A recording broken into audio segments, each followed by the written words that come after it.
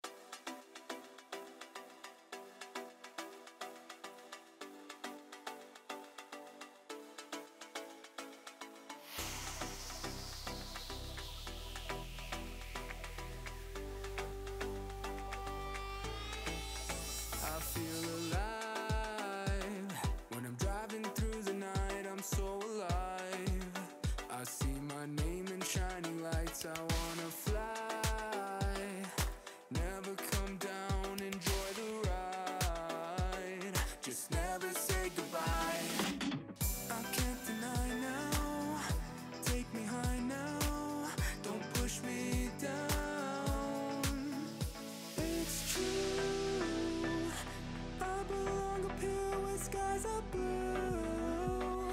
Forever living young. Just take me home. Just take me home. Just take me home. Just take me home. Just take this. Counting down, ignition's turning on, fire me up. 3, 2, 1. I'm a shooting star, going super far. Never coming back, you can find me on Mars. No slowing down now, all in full gears now. Never coming down.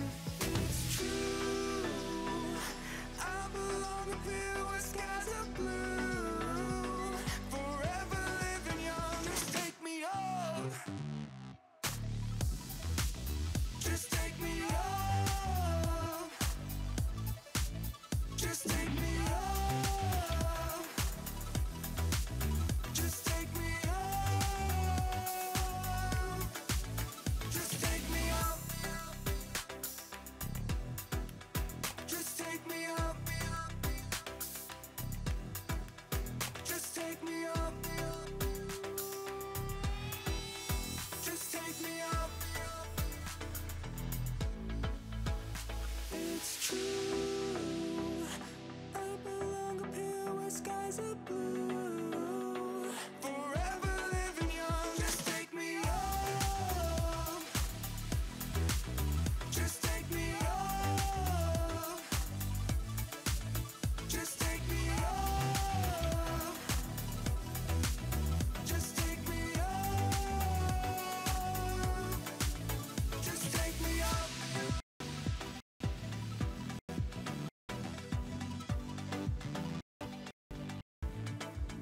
Just take me up.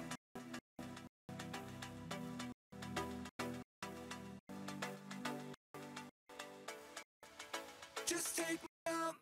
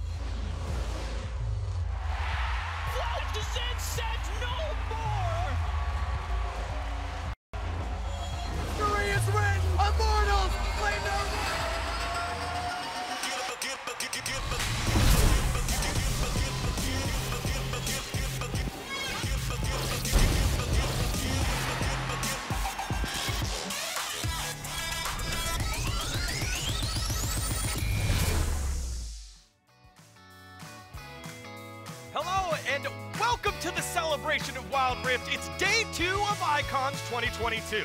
We're coming to you live from the Suntech Convention Center in Singapore. Hello everyone, it's your boy Digon, and joining me at the Metaphorical Analyst desk today are Omo and It's Stewart. Get the Southeast Asian representation. We got ourselves a European representation. Gonna be a lot of fun today. Omo, how's it going, man? I'm excited to watch the games here today. I think it's going to be a good one. I think it's going to be better than yesterday. But the trend I think we're going to continue to see is Eastern domination. How about you, Stuart? Yeah, I mean, I'm keeping my EU Hopium dreams alive. Unfortunately, it didn't go the way of Freecs yesterday, but we got another chance today. I'm a believer. They haven't even played yet, man. You've got it. You've got it. All right, 24 of the best Wild Rift teams from around the world are competing in person because lands, they hit different. And right now, we're at the play-in stage. Our first 8 teams competed yesterday. Let's take a look at what your biggest takeaways were from day number 1. Stuart, let's start with you.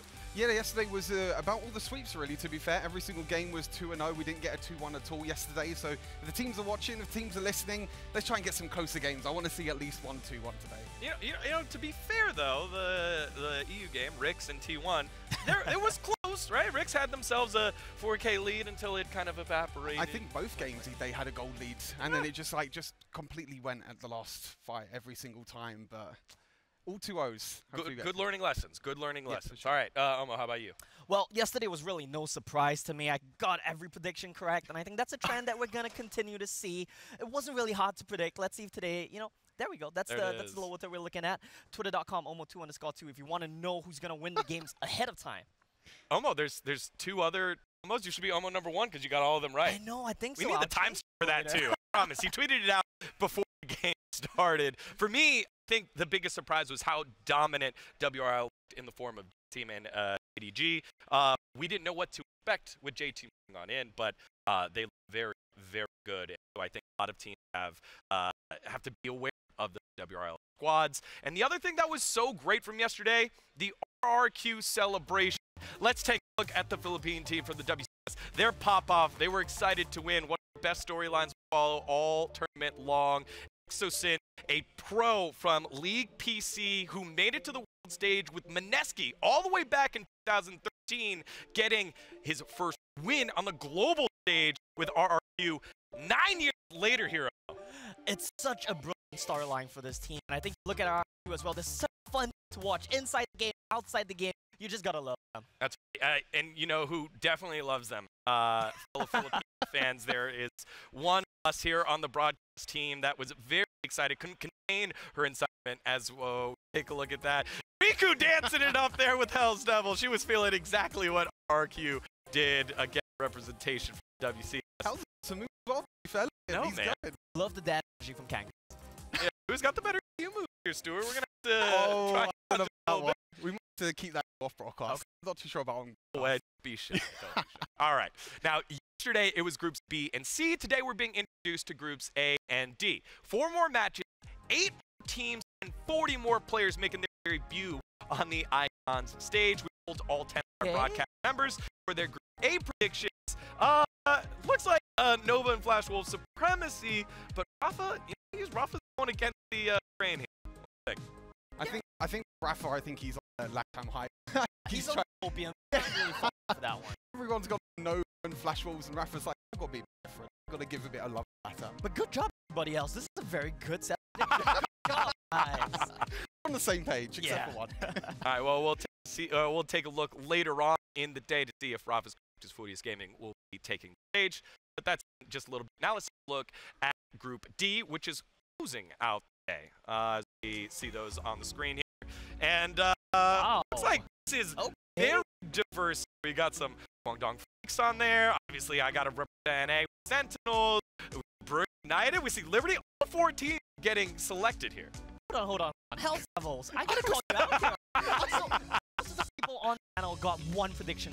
That's okay. If you get one team, that's fine. He got both of them. Nah, no way, man. What do you mean both of them wrong? Sentinels is right. Okay. And Buriram. Yeah.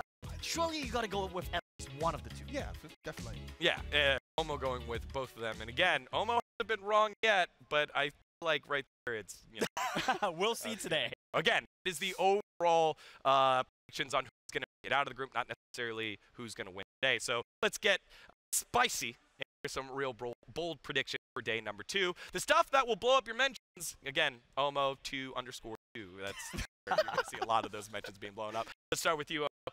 What is your big bold prediction for the day? Well, you guys were talking a lot about Sentinels. I think that they're going to lose to Liberty. I think Liberty might even 2-0 them here. I'll dive into that a bit more later, but Sentinels can't do it, I think. You think that Liberty's going to win here? What? I believe in Wild Tour. I believe in Liberty to take down Sentinels. I feel like is weakened here today. Stuart, can we talk some sense into this, man? I hate to break it to you, but I think the same thing. Okay. I hate to break it to you. 2-1. Oh, my God. All right. Well, Stuart, what is your bold prediction that obviously you're going to get wrong, too, if you're agreeing? Well, you might think that I'm wrong as well, but Lonely Kids for Game Lord, I feel like Lonely Kid is one of, if not the best Baron laners in the entire tournament, and I think that he's going to solo kill Ysera today. They're on the top side of the map. Okay. What do you think of that, Iramo? We'll see, right? I feel like Ysera still's got some moves in him. Maybe he's going to solo kill Lonely Kid. You know, I did think that my bold prediction was just going to be my prediction, but I've got my two experts here thinking that Sentinels is going to do it. Sentinels is going to win, man. They're going to take care of business. I think, yeah, well, we'll get into the Sentinels and Liberty matchup in just a little bit, but Sentinels winning, that has to be my bold prediction here. I can't believe it. All right. If it's a bold prediction, it really says a lot about them, don't you think? No, and it's not my bold prediction. They just get to take care of business. Let's go ahead and take a look at the schedule. Here's the rundown. First up, we got Kwangdong Freecs from Korea taking on Buriram United for the WCS, a great budding rivalry between Korea and Southeast Asia. Then Furious Gaming of the WOL taking on Nova Esports from the WRL. Then Flash Wolves take the stage against Game Lord, the hopes of Europe. And to close it out, the very contentious game, I didn't think it was going to be that contentious, Sentinels from North America taking on Liberty from Wild Tour Brazil. When we take a look at today's schedule, which matchups are you most excited about? Stuart, let's start with you. I think some of the series are going to be really, really close. I think the first series is going to be definitely close, but for me, it's just all about Game Lord. You know, Game Lord coming into this, one of the best teams in Europe. I really want them to show up on the main stage, and hopefully they'll be able to take down Flash Wolves.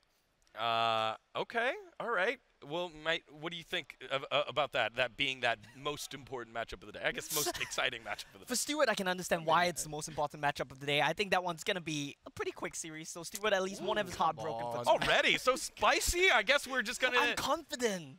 Are you confident enough to make a wager? Of course. All right. I'll bet anything on it. All right, we'll get to that in a little bit. What is your matchup of the day here? My matchup of the day is right behind us right now. You can see the teams the players setting up. Like you said, it's a budding rivalry between the WCK and the WCS, and I believe that the WCS will come up on top. Wait, actually, no. Maybe not for this matchup. But in general, I think that this is going to be one of the most contentious matchups of the play-ins and one of the closest matchups of the entire play-in stage. Oh, wow. Those are bold words, so let's set up the plate right now. First up in this matchup, it's Kwangdong Freecs from Korea, and they were almost the #1 seed from WCK, but were defeated in the last round of a best-of-7 against Rolster Y, who we'll see next week as we take a look at the roster here. Maru, Zeki, Chere, Acrobat, and Noth. What do you think when you see this roster here from Kwangdong Freecs? It's a really solid roster. You look across the board and you don't really see any weak links. That's why I think the Asian teams are a step above everyone else here. I think the fundamentals are so good. But if you've got to point out the star players, it's got to be Maru and Zeki. Why is that?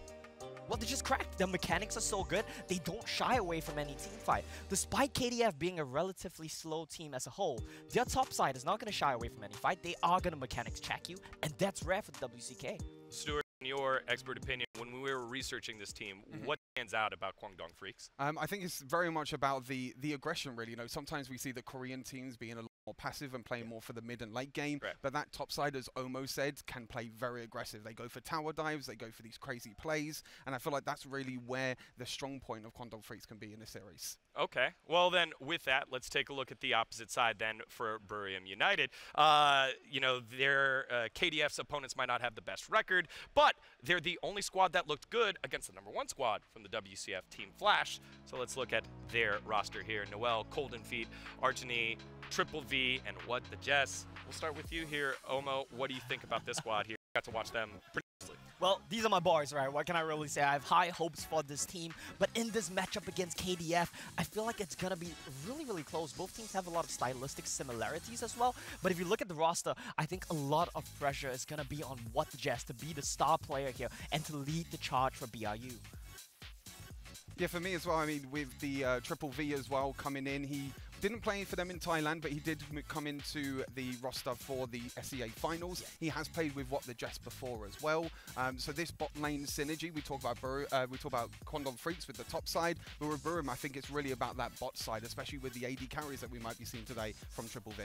You know, funny enough that you bring up AD carries. Their jungler, Golden Feet, used to be an AD carry, and all of these players on the Buriram United side, we always give them the form to fill out to get to know them a little bit. All of them pro PC League of Legends players, so it feels like their fundamentals of understanding the game were there. They've now adjusted into the speed and pace of Wild Rift and found their roles perfectly here together. So I'm excited to see how these two match up against each other. Speaking of matchup, let's take a look at the key matchup of today's game here. Maru versus Noel. What do you think? That's going to be a very exciting one. I feel like both of these guys have potential to carry games, but both of these guys are also happy taking a step back, being players on the team, and they do that very well. It's not a criticism against that. They are great at playing the tanks, I think are so strong in meta as well. So I want to see who really comes up on top in this matchup. I want to see what approach they take. Are we going to see any carries, or are both guys really just happy to take a step back? Sure. Well, then let's take a step back and look at what the meta has to offer here in the Baron lane. If someone was going to carry here, what do you feel like is the strongest way to go here, Stuart, in terms of the Baron lane? Because it feels like that is our key matchup. Yeah, I think it's very flexible in terms of champions, as you said. I think there's still a lot of champions that you can play in the Baron side of the map at the moment. You know, the likes of Riven could be played up there. We saw Camille yesterday as well, but we have seen a few of the tanks. But with this matchup, I think that the Riven will be a main pick, and also the Camille as well, trying to make sure that they get the comfort onto Maru. If he can get his comfort champions, then he is a mechanical god, and he will be able to just completely destroy him. Omo, at the top of the show, you said that this is going to be one of the best, if not the best series in all of play-ins. Why is that, in terms stylistically, between these two squads? Well, I want to go back a bit. I want to have a bit of a history lesson. All right. Recent history. Take us, Professor Omo. Well, for the WCK finals, we saw KDF lose against Roaster Y in 7 games. Okay. And if you really look at how Roaster Y won 3 out of 4 of those last few games in the finals, I think BRU plays exactly the same way. Tank top, wave clear mid, stall out the game, because KDF is a slow team. If you don't let them attack through the Baron lane, they're going to slow down the game, and that's going to be a problem for KDF. They can't make proactive plays, and I feel like when we get to the late game team fighting, the 5v5s, then it's really a coin flip between these two squads. Wow. All right, so we're going to be looking to stall out the game to get to those team fights. Stuart, what do you think the key is here for both these squads? I think we mentioned briefly, you know, I think it's going to be interesting to see whether the teams are going to adapt to this new meta as well, with all the new champions that have been coming through. I think if Kwangdong Freecs can play through that top side of the map and get Maru ahead, I think he can definitely carry. And Buriram on the bot side of the map as well. They need to make sure that they get Triple V on a carry so he can carry them to victory. All right. So we got to see matches yesterday. I want to get an idea on the meta check here moving forward in terms of champion picks, in terms of stylistic of play. So Omo, let me start with you. What do you think is going to be one of the major contested champions? We said on the Baron side, Riven, but what else do you think has been impactful that we've seen in the first 4 series of the tournament? I think it's going to be very interesting, especially between these two teams, because I think they have slightly different reads on the meta, despite wanting to do the same thing at the end of the day. I feel like both supports are going to want to go for aggressive playmaking champions, but the champions themselves differ a little bit. I feel like North might go for something like Leona, Alistair, whereas What the Jazz, you know he's going to be playing that trash. I also want to talk about the marksman, because you talked about Triple V, and I think that Acrobat is going to be well equipped to handle him, because the entire finals, he was playing against Roaster Y and their superstar marksman playing Lucian, playing Kai'Sa. He is ready to deal with that. His Ashe pick, his Varus pick, I think will shut down Triple V if he tries to go for something like that Kai'Sa. I mean, you talk about that Lucian as well, but Lucian, interestingly enough, has been like a mid lane pick the entire time as well. We've been seeing Hullbreaker, Black Cleaver Lucian. We've seen crazy Corky builds as well. So even though you say it might be the Dragon lane, it could also be in that mid lane as well. My counterpoint to that is that only the I'm going to say bad teams have picked up Lucian so far. I want to see a good team pick up Lucian, and I want to see what they can do with it as a flex pick. I think it's still at a 0% win rate, but it was like 100% picked banned yesterday, so it's going to be interesting to see how contested. What you're saying is both these squads could theoretically pick Lucian. Because they're both good, Exactly. And then what do you think? If that's the case, then we're going to be looking at a very unique pick ban where we've already highlighted Baron lane is going to be important, bot lane is going to be important. but then this mid Lucian that can flex anywhere will become priority, and the drafts will go right out the window. A lot of the prep will go right out the window here, Mo. Well, that's the thing. I feel like mid Lucian is actually not going to be prioritized by both of these teams, judging from what we've seen from them in the past. I feel like both of these mid laners are just going to default to slower picks and play around the rest of their team. If you look at both junglers, they can carry the game. I will give the edge to Zeki because I think the meta suits him a little bit more. Kha'Zix, Lee Sin, champions like that, not really Code and Feed's strong suit. So maybe both mid laners will try to play for the junglers, but then that might just let KDF come up on top. Stuart, I want to get your final thoughts here in terms of what we should expect for the fan that might not have seen it. Let's say we're talking to European fans. What should they expect from this WCK-WCS matchup? I think that it's going to be close because I think both the regions are up there as one of the, some of the best regions in the world. Korea versus SEA. You could put China #1, but I think if you're from Europe, I think if you're looking at these two rosters, you need to make sure you keep an eye on just how proactive they can be. Yeah. How proactive they can be around the map in terms of, management of waves as well. I think that's the main thing. And around them objectives as well, because they've been delayed a little bit. So it's going to be interesting to see how they adapt that way as well. Omo, you got to watch WCS all the way on up. What do you expect here in terms of how they hold up? Because this has been the battle between 3 versus 4, right? Back over at Horizon Cup, we had 2 teams from the WRL play in Dakun Gaming and Thunder Talk Gaming take 1 and 2, but then it was Team Secret, roster Y. So why is this rivalry so important as it's been, as you've been following it over the last year of Wild Rift?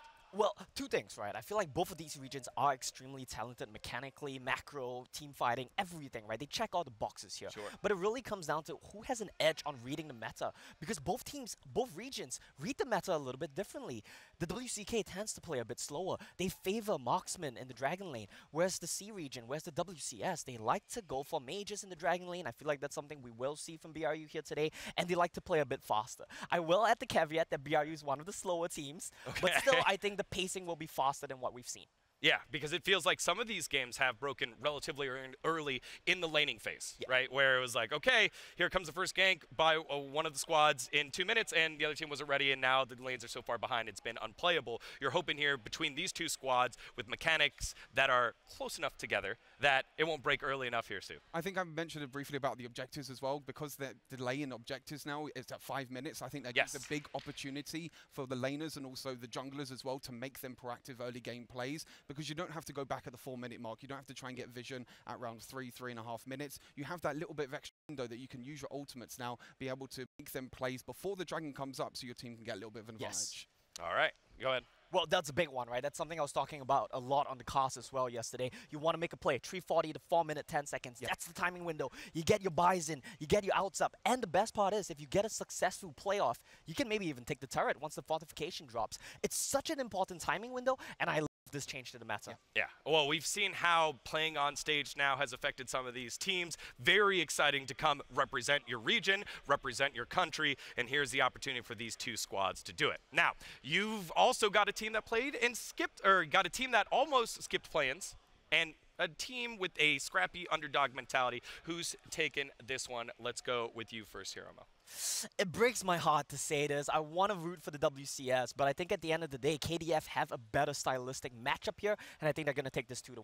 Oh, he's going against the region. All right, who do you got here, Stuart? Same again, yeah, 2-1 to Kwangdong Freecs. I think we've all predicted Kwangdong Freecs. Well, I think Korea just as a region is just a lot more stable. They're just a lot stronger than SEA, but I think as Oma mentioned, I think as Oma mentioned earlier, it's probably going to be the closest series of the entire play-in stage, and it could still go either way. Yeah, all right. Well, there's our predictions there. Kwangdong Freecs take this one. We'll see if that holds to be true. Now, for you fans at home, shout out to Sam Worms for this Photoshop yesterday of our broadcast team. They had a lot of fun, and our fans have been loving it too. Let's see that one pop up, because the dance moves were great, but it makes for some really good Photoshoppable moments here. You can see there in the broadcast, it's Kangas, Riku, and Hell's Devils get their hands on up. All right, predictions are in the books, pre-shows in the can. Let's get to it. Grandin and TJ will bring the match.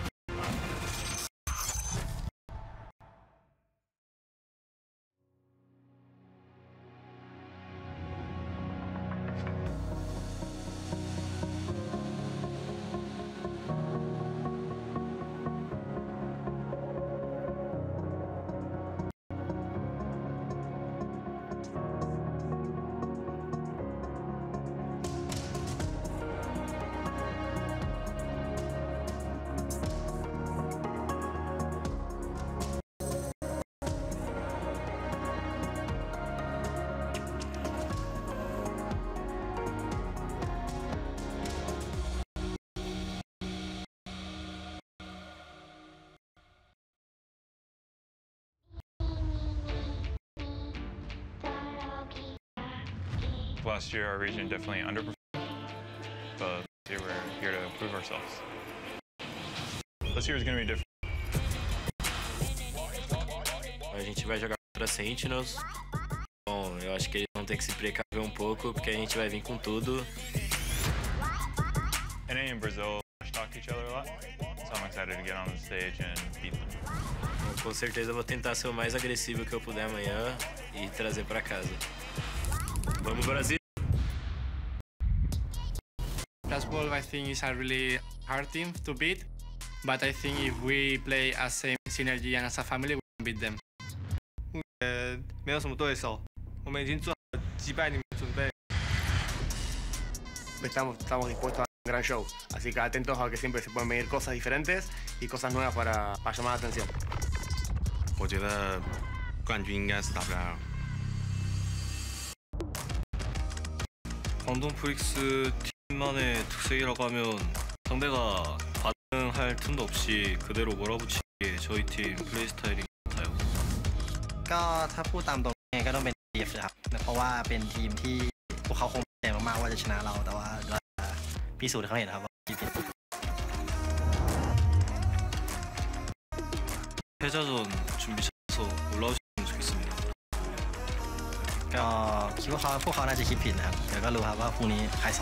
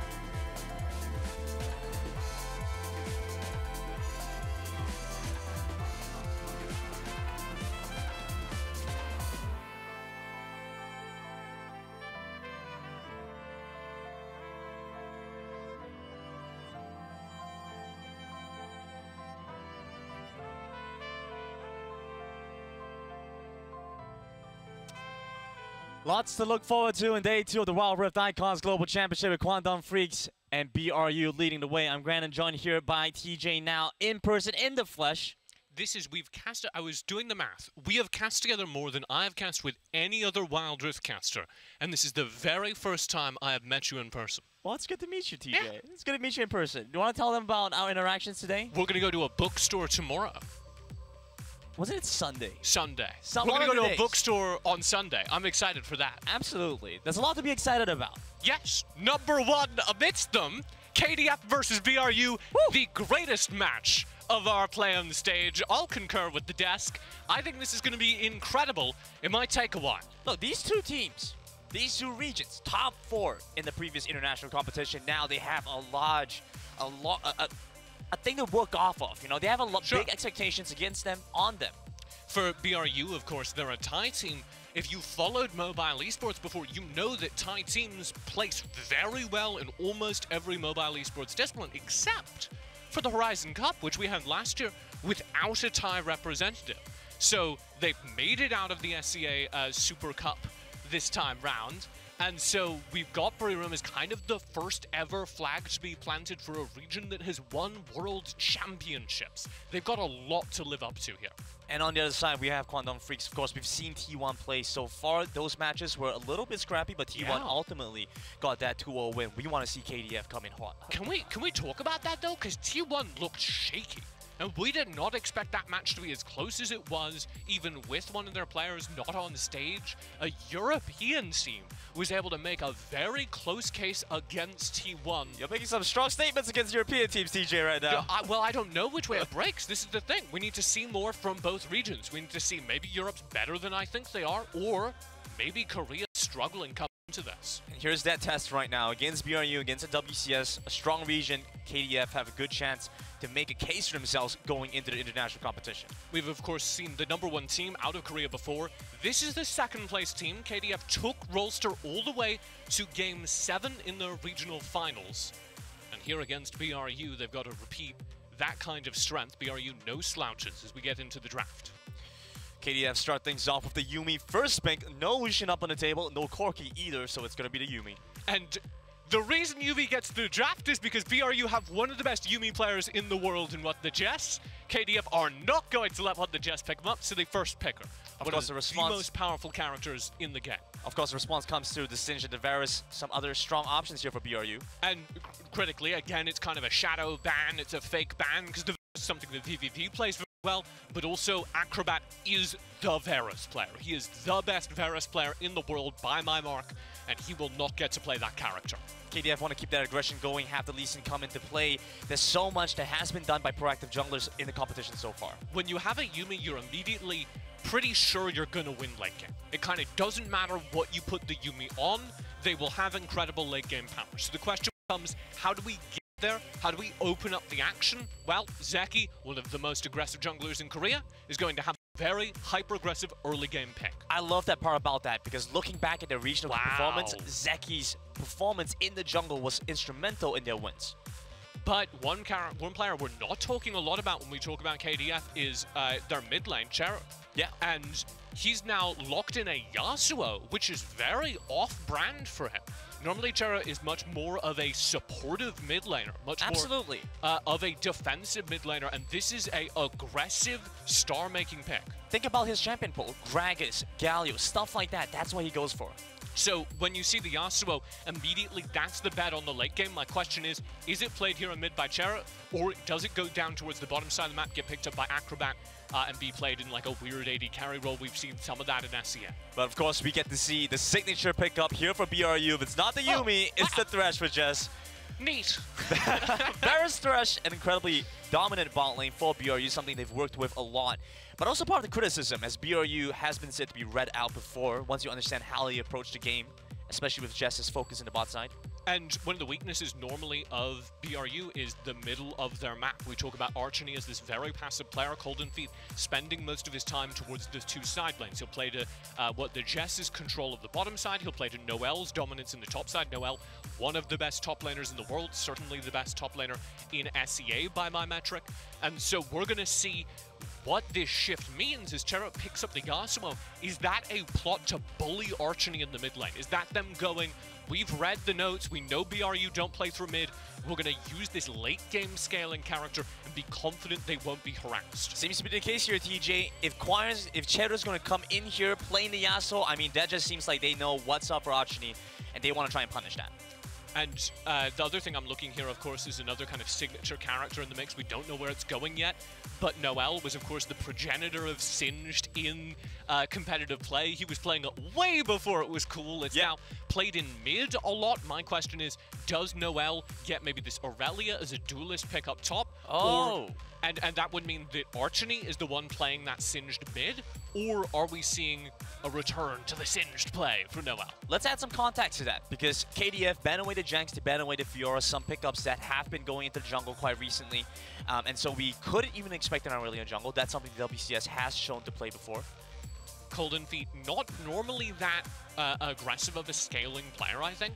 So my instinct is that this Singed is going to be handed over to Archony. But that means, of course, that this Yasuo is going to have a perfectly safe lane to operate in. Ooh. And the panel has mentioned earlier before, but I'm going to hold on to that for a moment, because the Akali coming through from KDF, an interesting pickup here. Yeah. Not something we've seen so much of. Like, this is a quite different composition from KDF. Here we go.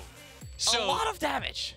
This KDF normally play a ton of bruisers. You're talking like Riven, you're looking at kind of Death Ball front lines. Yeah. What they have here is a deletion front line. The similarities to their normal playstyle, Acrobat left to his own devices. He's going to be playing Xayah, he's going to take care of himself. He's got enough money for lunch, he's doing fine, the windows are rolled down. Sure. So he'll sit at the back of these fights on the Xayah, throw out the damage. If things get dangerous, he'll be able to ult backwards and stay safe. The rest of the team is going as hard as possible. And KDF, because they're playing BRU, they know this game is going to go late. That's why they've got Yuumi, Yasuo, Akali, 3 characters that are incredibly powerful if they reach the late game. So we have the WRL style of Protect 1. The WCK style is apparently entirely different. Now it's 5 fight all. Yeah, I mean, the addition here for KDF is normally we don't see Terra as such a firm part of this composition. He's being entrusted with a lot here. He is their insurance policy. Having the Yasuo come through, you know, it's a surprise here for KDF. They looks like they want to try and pick some early pressure and some early aggression. I'm looking forward to see how that one plays, especially when you have Cold and Feet the opposite side. And I want to flag the quick switch they did at the very end of their Cold and Feet get the Aurelia because they want to give Renekton to Noelle. That response to seeing the Akali Renekton very deadly in the opening levels of lane, very good at surviving against the Akali. It's a really solid pick for that matchup. And I'm going to flag that side of the map, as we talked about coming into this game, as the desk talked about as the most important thing here. How does Cold and Feet play? Is Cold and Feet able to get down onto that Yasuo early, shut them down? Is Cold and Feet able to boost Noelle out ahead and shut down the top side of the map? That's BRU's path to victory. And see, that's kind of the point that I wanted to try and bring up earlier. The Des has mentioned it before as well, but Cold and Feet was previously a marksman player, moved over into the jungle role for the past couple of splits now. We need to see his performance coming into this, how he stacks up against his opponents as we go into game number 1 between KDF and BRU. Man, Grandin, I'm excited to watch some good Wild Rift. Yeah. This could be a very, very good This game. is already a very good start to the match, TJ. These drafts just, I have hope, I have delight. Triple V's down to down to like 40% HP. He's going back to base. He's going to miss a little bit of EXP in the bot side. He's playing Varus, though. He'll be fine. Sure. The early levels, I think, in the bottom side are the most exciting this is going to get. There's going to be a little bit of poke out from Acrobat and Noth. Arsene. Wow. Doing a very good job here, Cheru. Managing to punish Arsene. We have mentioned this, here that Singed has been played in the mid lane more of late. But of course, we've seen a lot from Noelle as well, so could have gone either way. Look, they will want to try and just bring these Singed to the mid side. So, I want to talk a little bit about the kind of dreams of these compositions. For KDF, they have so much late game assassin damage that the biggest kind of scare for them is if they put behind early and can't keep up. Some trades happen across both sides just to move their opponents. Let's talk a little bit about what happens here in KDF as they have tried to maintain a very strong front, pulling ahead with strong pickups, very mechanically intensive champions across the board. Yeah, so that's Assassin was talking about Kali, the Yasuo. The thing with them is they're pretty worthless if they can't one-shot their opponent. Right. All those picks need to be able to get into the front of a fight, find an instant kill, then get out of the fight. And they have some targets to go for. Right. But if they fall behind goal during this early game, their full combo doesn't find a kill, then the entire game plan is lost. So KDF need to have stable early lanes. The good news for them is that Buriram are not historically a team that's going to pressure them a ton in lane, and that's why they've crafted this style. Buriram, I think, do have the opportunity to get that pressure, though. It comes from the two players we talk about so much when we talk about this team. It comes from the top lane. We have that Noelle on Renekton, and Noelle can leverage the early game of Renekton and a couple of picks. You put the Akali so far behind it, you don't get that link threat. And on the opposite side, you put the playing Thresh, who is the quintessential fight finder support. Trying to enable his team, get his team ahead. And I have to mention as well, recently BRU did compete in a mixed roster with another team in the SEA Games, where they eventually pulled away with the silver medal. I want to think going into this one, they've come in, refreshed, prepped again for the latest patches, and hoping to bring this one to a good series against KDF. Yeah. KDF, I think by contrast to BRU, who've been around for a while. I was going back and I was looking actually at one of the first casts we did together. It was this morning. I don't know why, I was feeling nostalgic. Sure. And Buriram United were one of the teams who were casted back then, all the way in season 0 for SEA. That's true. And the thing that I think has changed the most is the fact that everyone else has kind of come to the Buriram style of play. Buriram were one of the first teams to say, oh, we can slow down the game, we can stall out the game for late, we can win perfect team fights in the 5v5.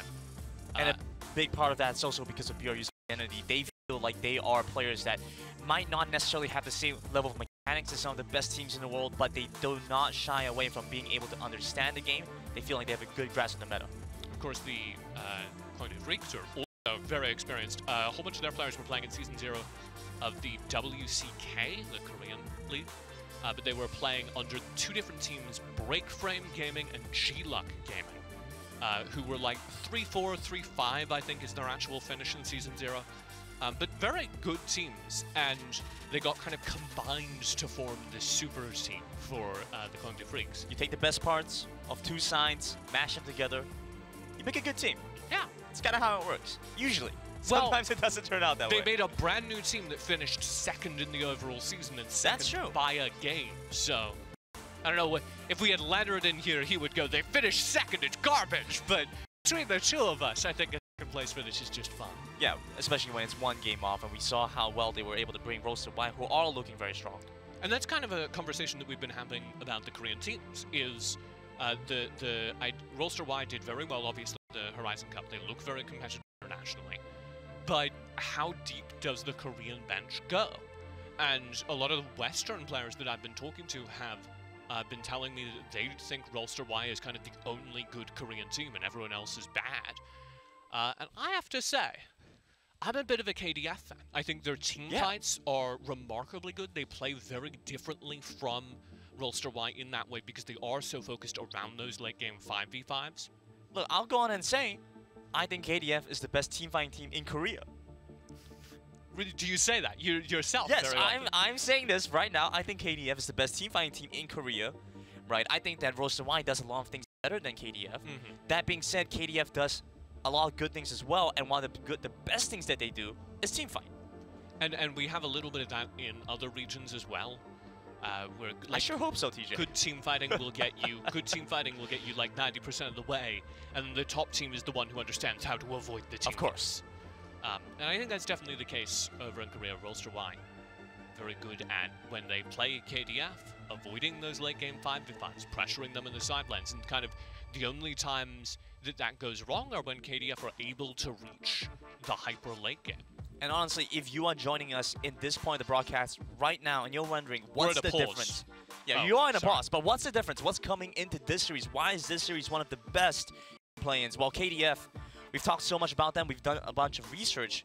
Cheru, their mid laner, has been a staple in the mid side, but he's been someone to facilitate the rest of his team. Now, an aggressive option, pulling out the Yasuo against Archini. Such a different look from KDF. And there's a preview of one of the, I think, most interesting rivalries of this tournament as well. Because everyone's talking about the WRL, the Chinese teams. They are going to be the best. That is kind of indisputable. And there are a couple of teams from every region that might be able to compete with the Chinese teams. That will remain to be proven. We'll kind of be waiting for groups, I think, to get a really good idea of that. Right. But the most interesting matchup is SEA versus Korea. Because those 2 regions, the WCS, very good historically in mobile esports. Korea, not as big a name in mobile esports. And so they've brought in all this expertise in PC League of Legends. They've brought in this tremendous esports infrastructure. And they're using that as a way to kind of subsidize for what the SEA region has, which is this tremendously rich history. Buriram United have won world championships in other mobile titles. There is so much experience specifically with phone games in Korea, or in SEA. In SEA, yeah. That I think there's like this very tight pack right now between the 2 of them, chasing it, nipping at the WRL's heels. Absolutely. I mean, look back towards BRU in the WCS finals. They were in a very close series in a best-of-5 against the ultimate victors of the WCS finals, Team Flash, nearly bringing them down to the lower bracket, 2-3 in the end. That was the most games anyone took off Team Flash. Like, Team Flash waiting in the group stage. We're not going to see them for a while. But that was the most games anyone has ever taken off of Team Flash over the course of that bracket. And you have to keep in mind, Team Flash going into this one, into the WCS finals, did not lose a series in their regular competition. They were looking so dominant. They completely took control of the stage the moment they stepped in.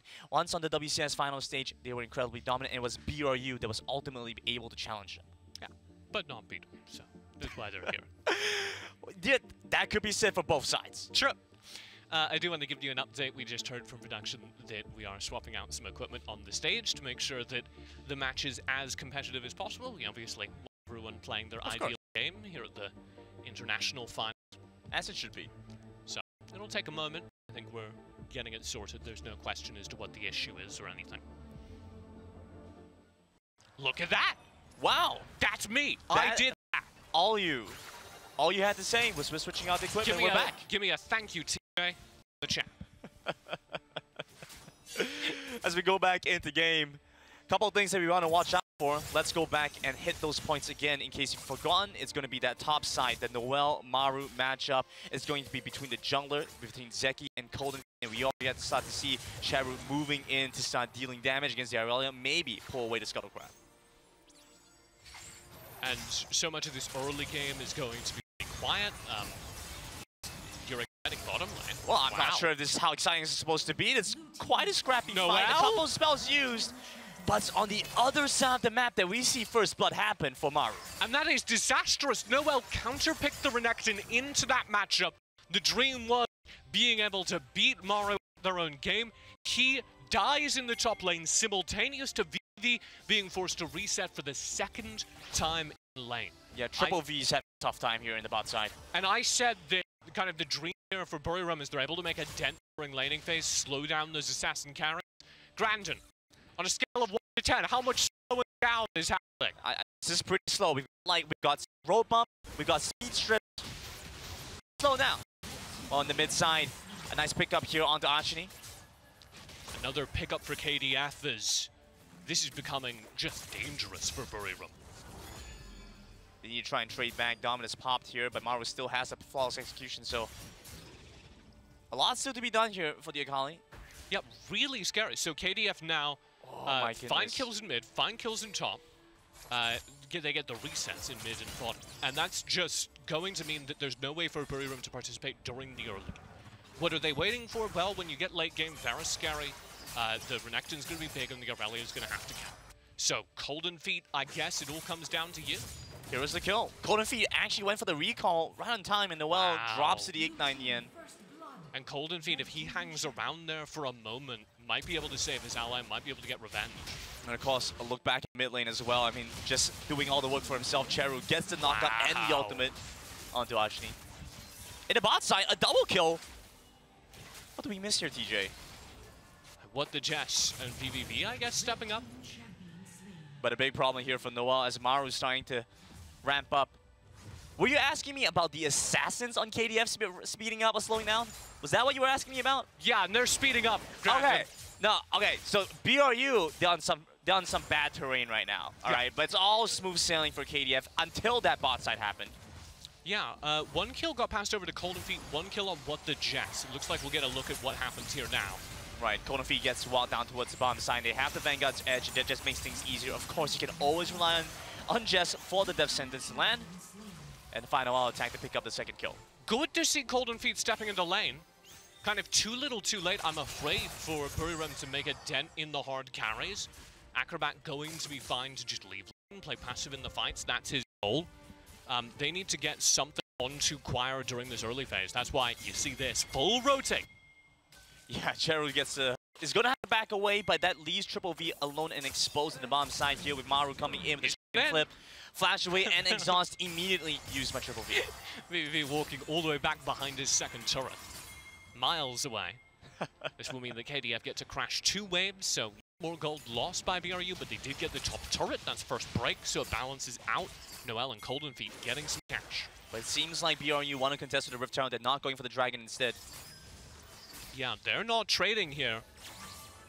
And the fight is interesting. If What the Jets can find a good hook, start the fight well, it's possible. KDF start to walk away. But Lee Sin's so scary right now. Back in the brush waiting. He gets a good amount of damage onto the Thresh. A very nice intercept coming through. Triple V managed to get the chain of corruption. Death sentence comes across. Zeki's gone! And the final attack to get the kill. That's Zeki down.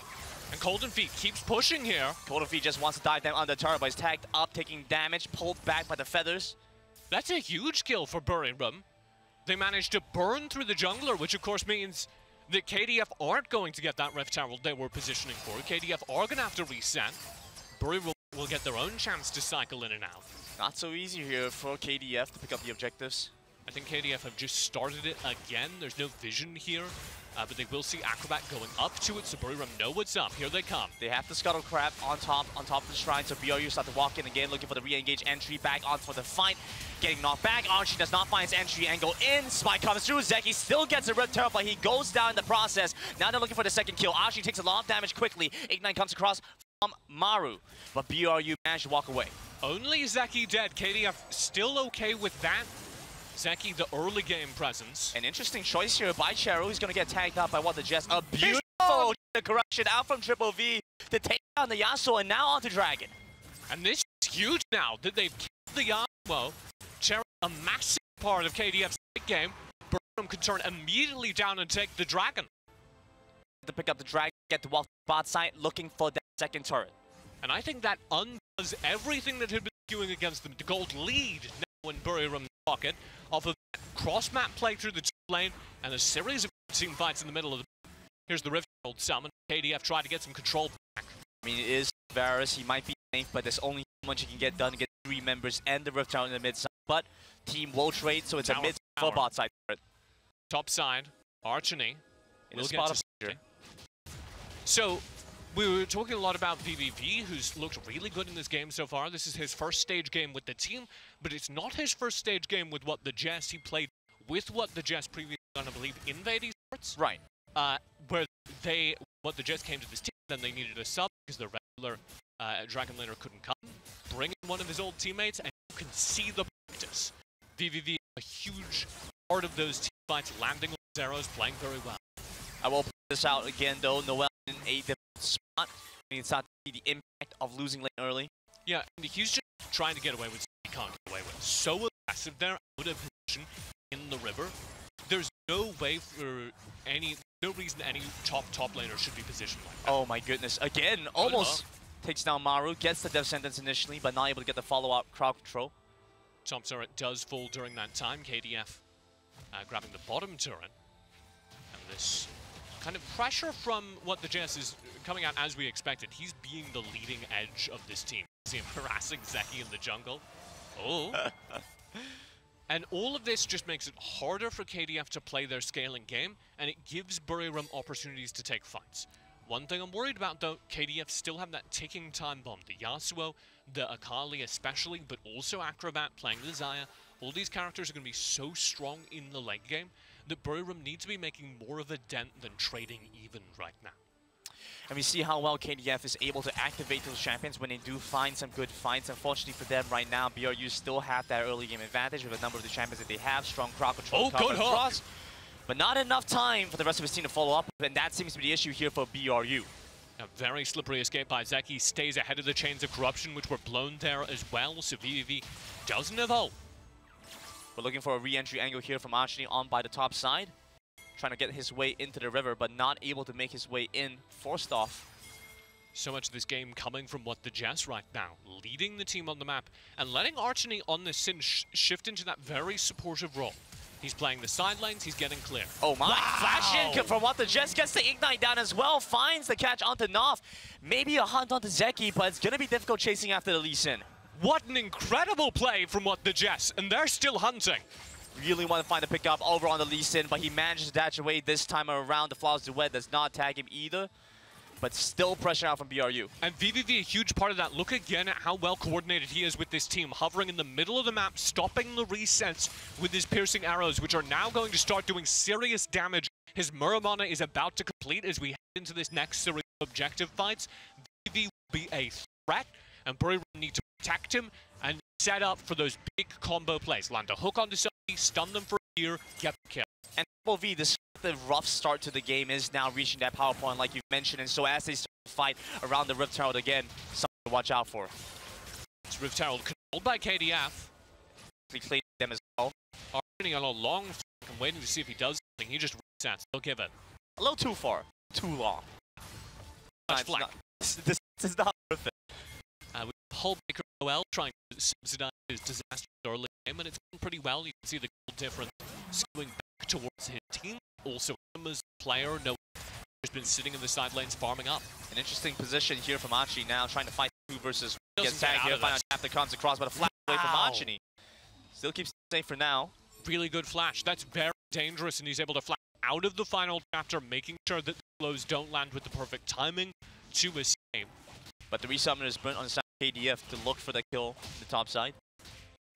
KDF don't get anything out of it. They kind of rebuff the Esports of Buriram for the moment, though. That pickup of the Rift Herald is going to be critical because it gives them a tool with which to fight around this next track.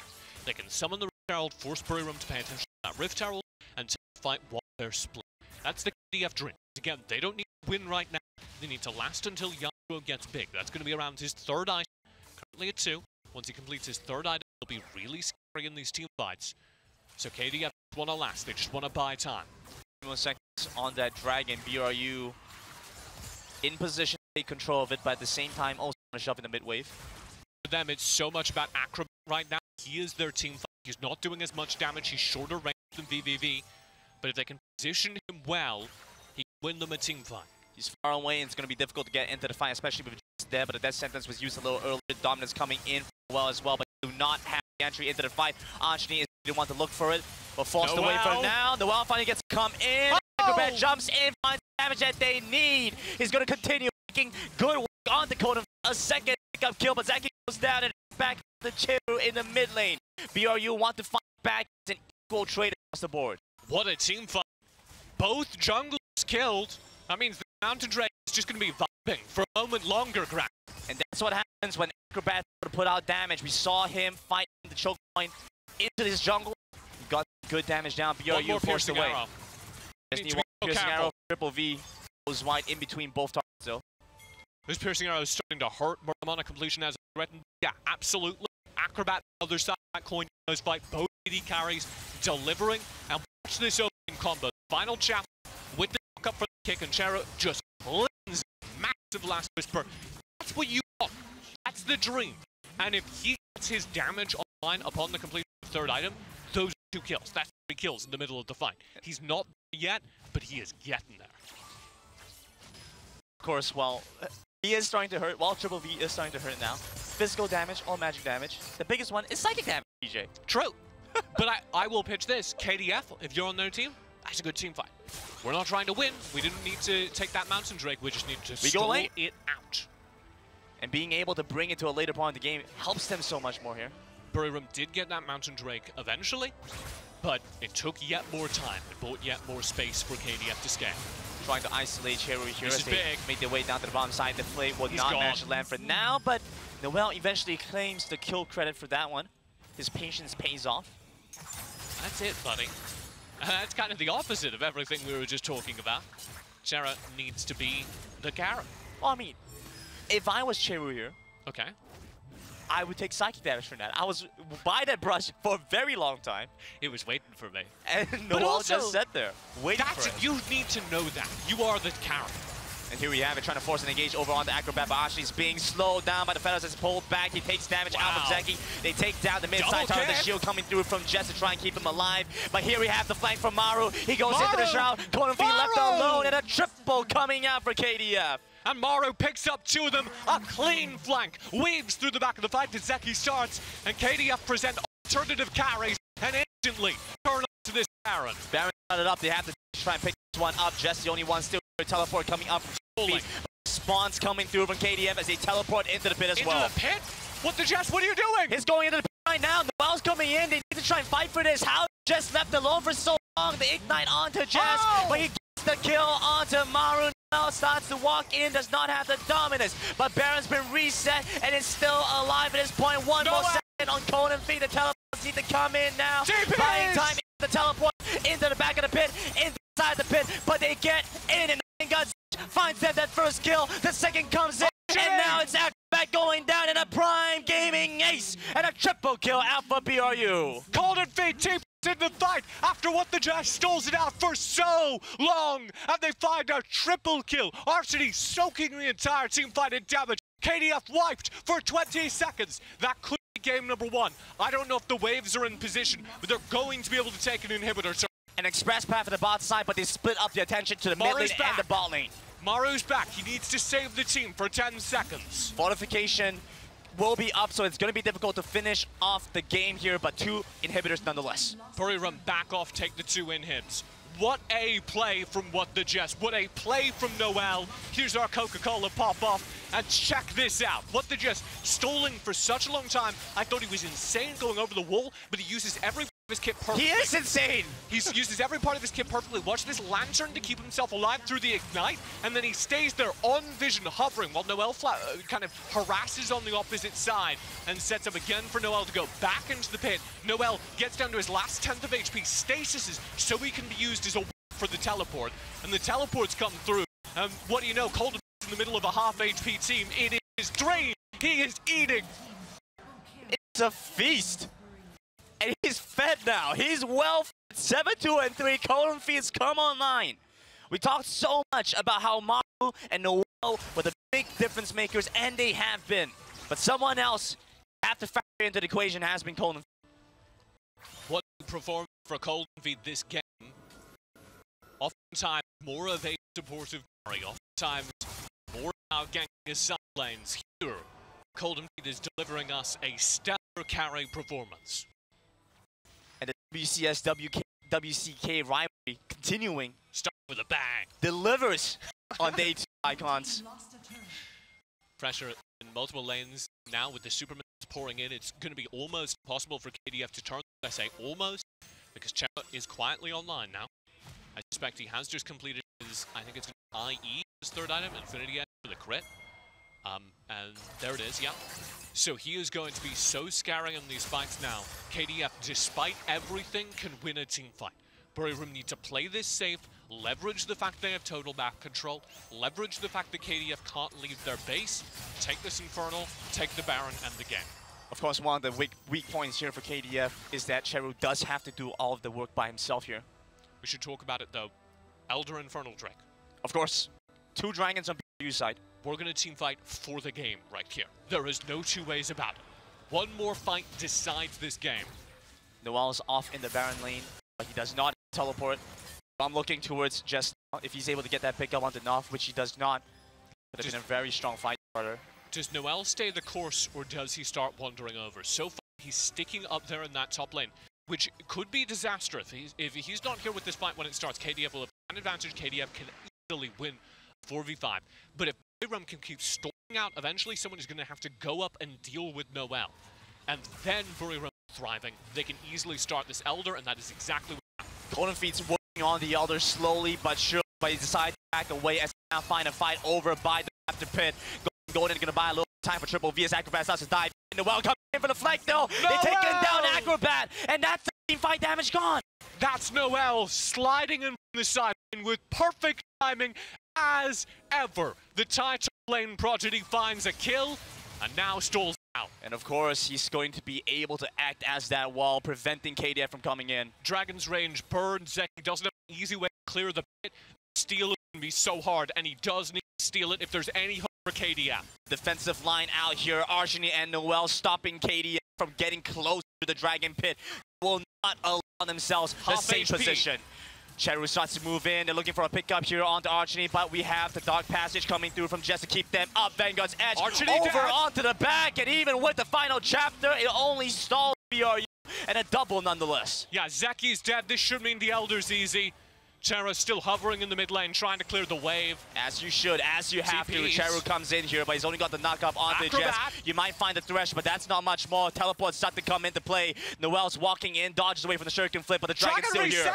Dragon reset! It's gonna go all the way reset. Buriram stepped too far out. It's gonna take them so much longer. There's Zeki still not on the board, but here comes KDF reset from their base. It's still over on Vision. Acrobat still has his ultimate up, mind you, so he gets to move away. But not if he gets one shot like that. Over to the back, they try to dive in, but Cheru's gone as well. And you still see Maru trying to cut and trying to buy some time, but the Dragon's gone down and the minions are in the base.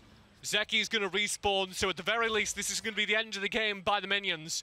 But here comes BRU. They won the fight around the Elder like 3 times, and it looks like they'll have game number 1 as the stat boost from that Elder Infernal is so massive. So that's an interesting question here, TJ, in data entry. Sure. Does it count as 3 fights around Elder or 1 extended fight around? 5. By each time Dragon resets, so like, how does this work? I'm going to go with 2 fights. You have the first kind of sprawling fight that happened through the jungle, and then you have the reset where they teleported everyone in off of the positioning, like Acrobat respawn, came back to the fight. Right. I think that's it. When somebody dies and then respawns and teleports back to the fight, that's a new team fight. Right. So if it counts an ace twice, sure, that's okay. Farming Prime Gaming Aces here over on Buriram United. Got to get the same day delivery. BRU in a very strong position to win the game at this point. 2 Dragons and the Elder now in their pockets. They get to try and pressure out the mid side. The only turret still is the top side turret. He comes in to pull Zeki back. Sherwood trying to stop them with the wind wall, but you can just see Jess running in so quickly now. He has a dead man's plate, and we start off with the sentence. The kill on the Cheru. The Swole goes down well in the wave as well. Flashes looking for a target to pick up, but the Nexus is dead and exposed. BRU pick up game number 1. What a win for the WCS! And Korea continues to look weak internationally. Look at this. Game number 1 in the bag for a team that is glowing on stage. We heard them shouting all the way from where we are, with like outside of the little stadium setup, I would say 20, 30 feet all game. I don't know they what. are shouting, are yelling, and they earned that win. I can't do feet, so I'm just gonna go, yeah, sure, 20, 30 feet, sure. How many meters? I figure we are at least like 8 to 9 meters away. Sure. Those are 2 very different distances, I will tell you that. Yeah. I am much further away than you are. I reckon, I mean, I'm looking at it right now. I figure that's probably about where we are. Maybe my sense of distance is a little How off. do you feel as a WCS caster right now? I feel great. And I have to say, it looked shaky for a moment at the start. Looked like KDF were able to pull ahead. And I feel like WCS recovered very well there. Yeah, I mean, that was the Buriram dream. They got to those late-game team fights they're so good in, and what do you know? They started winning them. Noel came in from the sideline. Disastrous early game, knows how to farm himself back into the game. His play through the side lane sets him up for that kind of late-game team fight success. And a good, strong start here for BRU as the WCS-WCK rivalry continues to heat up. We're going to toss it back over to analyst desk to try and give their rationale for why their predictions are not wrong. Thank you very much, Brandon and TJ. That's a very funny way to put that. Thanks, man. All right. So, Desk, we thought the Freecs were going to run away with it. Not the case here. Omo, you were saying, how do you feel? So this is the way you do it. This is why you play both sides. You bet against your team to win. You root against your team. And if they win, you're feeling good anyway. It's a win-win situation here. You see what I'm doing? You have a winning prediction, lose. or you just win because you love the team. Exactly. Perfect. You can't lose. All right. Can't wait to try that one later for America. Let's get into this one specifically. And we wanted to start with the draft because there was a couple of things that we were surprised with, starting with the Yuumi takeaway, the top lane matchup, the Thresh, obviously, and then the Singed Yasuo. So, Stuart, go ahead. Yeah, for me, I think the draft with that Yuumi first pick taken away from What the Jess, because it has been one of his pocket picks. He was very known for his Yuumi, for his full AP Yuumi build as well. But this time we saw it on the other side by KDF instead. And it didn't really work out too well, but then the Thresh came out for What the Jess as well. Yeah. And the Thresh is just an amazing pick for What the Jess, right? He personally prefers the Yuumi from what I've heard from the guy. But I feel like when he's playing Thresh, he just carries the game, man. He's just 1v9. You look at his performance. You look at how he just controlled the map. And this is one of the criticisms we had for BRU. They are sometimes too reliant on Jess to make plays. But when he plays like that, it works out. Yeah, and we'll get to the hero replay. The hero moment, probably one of the craziest moments we've seen so far in the tournament. But let's start back on this top lane. It was rough for our boy Noel in this matchup that he countered the Renekton into the Akali. So this is kind of what we were talking about back as well, right? The Renekton pick into the Akali, it's a bad matchup, but you shouldn't be losing this early on. The rationale, I think, behind the Renekton pick, behind the Bok Rush, is you look at the champions that are coming out on the side of KDF. You have the Lee Sin, you have the Yasuo, you have the Xayah. These are all champions that can be very hard to lock down, get on top of. Renekton does that. Slice and dice. Flash, stun them, point and click. How do you outplay that? How do you be too slippery for a Renekton? You sacrifice the lane a bit too hard. I don't know if he sacrificed the lane. I think he lost the lane in that one, right? Again, but I like that kind of down of it where the lane ended up going a little bit harder, and we got to see later on how important that flash stun was coming from him in the top side of the map. Stuart, what else jumped out at you in terms of how this one played out? For me, kind of that synergy between Zeki as well you know, the jungler and the top laner from KDF did work out in that game. They did get like a little bit of an early game advantage as well on Maru again on that top side. It's just really interesting to see, you know, how both teams, you know, Noel, since he went so far behind, TJ mentioned it briefly, you know, he went to the side lane, he farmed up a little bit, and then he just focused the Xayah, focused the main carries of the fight every single time. But that kind of causes a problem for BRU as well. This is something we've seen in the WCS when Noel is side laning, but his team doesn't respect the timing on that one. They're not really on the same page, and then you get caught out in mid lane. But this play here. Yeah, when it comes to our amazing support versus 4 play here, we were sitting in the back wondering, what is he doing? Everyone at home wondering, what is he doing? He pulls the lantern out, stays alive for a little bit longer, but it bought enough time. Baron dishing out enough damage, and then Noel coming on in to stall, and we're like, okay, cool, that was cute. We bought a little bit more time, but here is the big moment. And then it's a stasis as well from Noel, and he just allows the TPs to come in, and even though KDF got the Baron, they just get completely wiped, and that just gives full control over the BRU. I believe they got like 2 inhibitors after this as well. Yep. And then it got down to that main team fight in that Dragon with Noel. Up until this point, it was a start and stop, literally a start and stop with our technical pause as well, and then we finally get this fight here. And this fight right here just shows the power of BRU's team composition. If you ever step up too far, they have so many tools that let them just pick you off one by one, and that's the mistake that KDF made. They trickled into the river, and BRU was sure to punish that. Yeah, and Noel finally getting his revenge after he bodied both in the laning phase, then his team losing that team fight while he was splitting, then the flash stun ends up getting the kill, and we get our first major upset so far. Again, just 1 game, not a full series here, and you see the reactions from Buriram United. Pretty calm. They're like, okay, we had this, you know, we knew we had this within us. And I love how Xayah has the most damage. You know, as an AD carry main myself, as a Xayah lover, I like to see that. But the thing is that the Yuumi build was very interesting because the Yuumi build was actually going for like full AP, going for Staff of Flowing Water, where you go towards more the Akali because the Akali got ahead in the early game. Right. But Xayah wasn't able to do that much this game because the Yuumi didn't go for items, you know, like the supportive items like Ardent Sensor or anything like that. So I'm just going to be interested to see how KDF kind of adapt to that. Will they go for like an AD carry bot side again with an Enchanter support? But I want them to try and focus towards that Xayah more if they go for that more. Yeah, I mean, we take a look at the gold graph. Buriram United was mainly in it the whole time. Yeah. But you can't help but wonder if that Baron doesn't go wrong, if you're able to get that last little bit of damage on what the Jess, or at least pull off and, you know, not die there at Baron. Because TJ was saying it over and over again. This was just playing to allow the Yasuo to scale. Wait till Cheru was at the point where he could carry, because we saw a couple of times where the Yasuo ult was crushing these team fights and setting himself up by himself.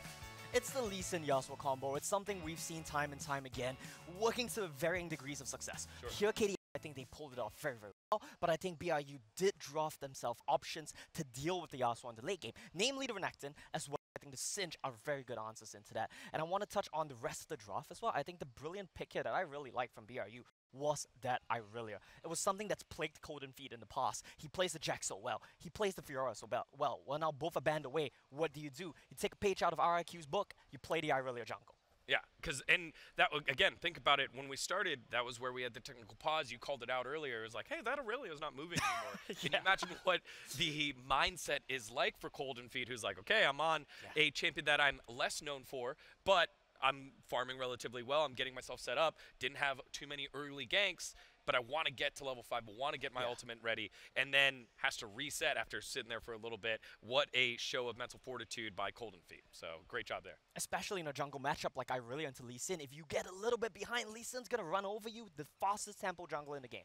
Yeah, definitely. Stuart, so when we take a look now on Game 2, the second chapter of this great story that is happening right now, let's say you're Kwangdong Freecs, what are you telling your team if you're coaching? If you're Kwangdong Freecs, I think, you know, the early game went pretty well. I think you need to make sure, if you're Kwangdong Freecs, that the team fights are just a little bit better. You know, they need to make sure that they actually focus on the team fights. There was a little situations where I feel like Kwangdong Freecs were kind of split up. They weren't really grouped together, and that's really where Buriram were able to come out on top in them late game team fights. And it's just the Baron calls as well. That one Baron call, and I think Omer mentioned it briefly as well, you know, them little mistakes. If you make that little mistake, that's it. In a game of Wild Rift, when there's like 15 minutes on the clock, 40-second death timers, the game can just switch just like that. Again, I want to caveat it though. I feel like the Baron call is not bad. It was just such a great play by what the Jets did by the time, right? So clutch, really. Yeah. I mean, people always say League of Legends is a game of inches. Well, Wild Rift is a game of centimeters, then, if you call it that way. Especially with how fast that one was going. All right, so for the opposite side, I know you predicted Kwangdong Freecs, but I'll give you forgiveness can we now. No, it's too late. It's already in the books. Umo, who is always correct, might be incorrect in this one, but again, happy for it. So give me the game plan here for Buriram United moving forward. Don't change anything for BRU. I think they're doing a very good job. On the side of KDF, though, I would add one little caveat. I think you shift one thing in your draft, which is you prioritize your AD pick a little bit higher. I know you want to get the dual lock of the Lee Yasuo. I think you just get the Lee, you pick up the Ashe. I think that was the problem there. I feel like, yeah, Zaya did the most damage, but she just didn't give her team enough of what they needed. Right. That's fair. Again, that was our second AD, like Stuart saying, like our second AD picks. We have a lot of AD casters, but we had the Vayne yesterday locked on in that does a lot of auto attacking. So Zaya being that second one with a lot of auto attacking. And that's the thing as well, is that Zaya can be a carry for you. You know, even though Maru did get ahead top side, I think the Zaya can still be the main carry, especially, you know, with lethal tempo being added as well.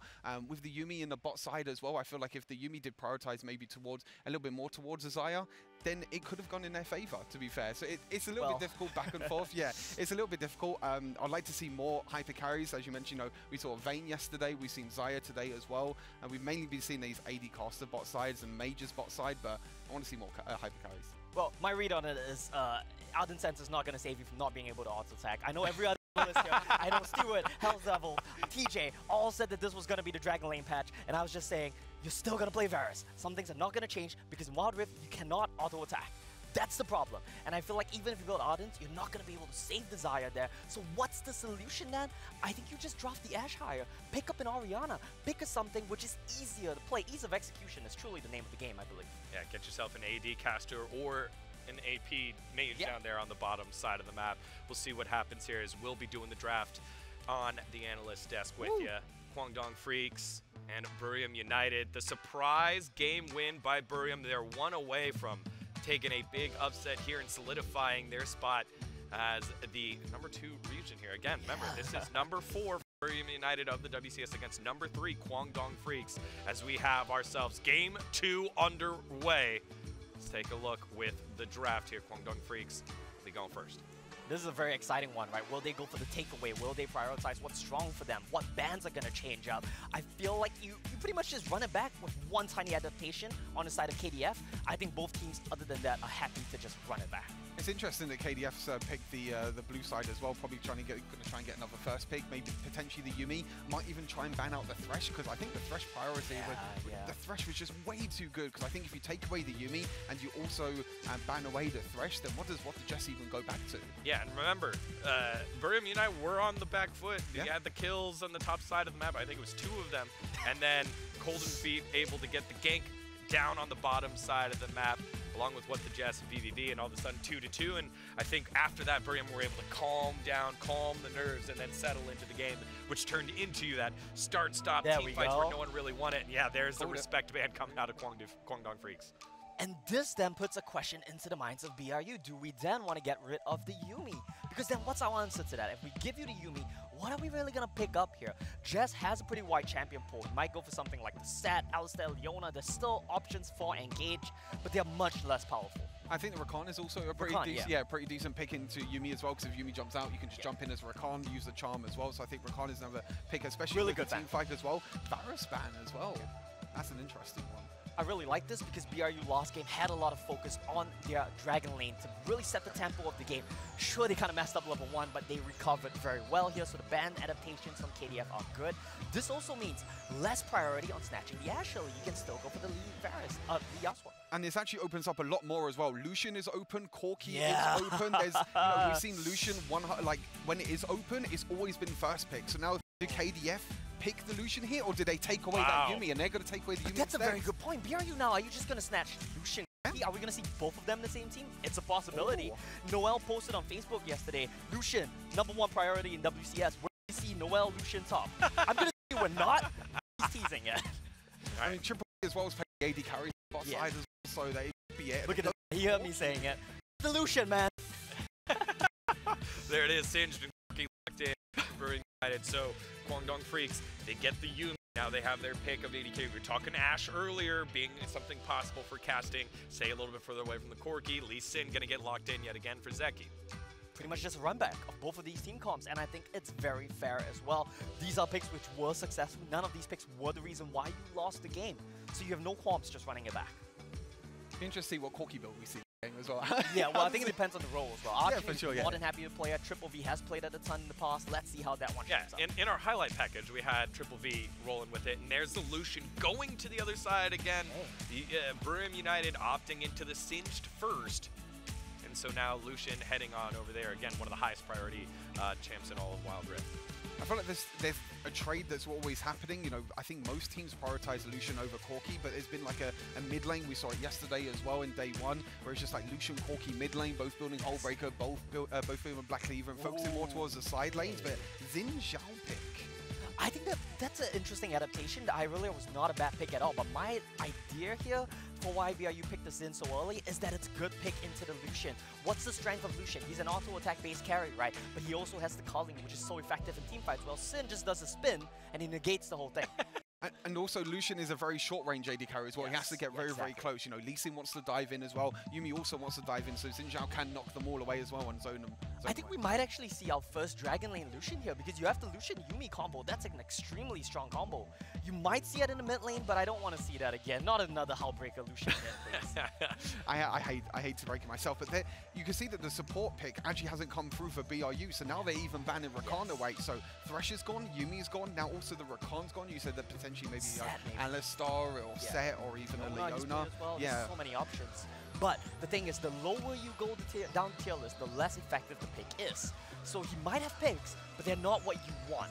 Well, that's what we thought with Golden Feet and Aurelia. Yeah, exactly. So let's just clear that up a little bit here. We don't know what these teams have been cooking up since they finished up with their respective regions tournaments. So we see the second round of bans, as you said, the Rakan knocked away by Kwangdong Freecs. There's Set getting taken away. So this support pool starting to get really chomped down here by what the Jess on the opposite side. It was Renekton and Garen taken away. So the focus on the top side. Oh, and love Sona getting locked in here. This maybe even might be a Sona Nasus bot lane. We have seen it in other regions before as well, because you already have the Singe. I mean, this could even be a Singe mid Corki top or Corki mid Singe top as well. This is still a very flexible draft, and obviously with BRU on the red side, they can leave that last pick and they can reveal their comp last. There's a lot of flex potential, right? But what I do love about this is the Sona is just a fantastic answer into Yuumi. It's something we've seen in the past. What does Yuumi do? She scales up. Well, guess which enchanter scales better than you?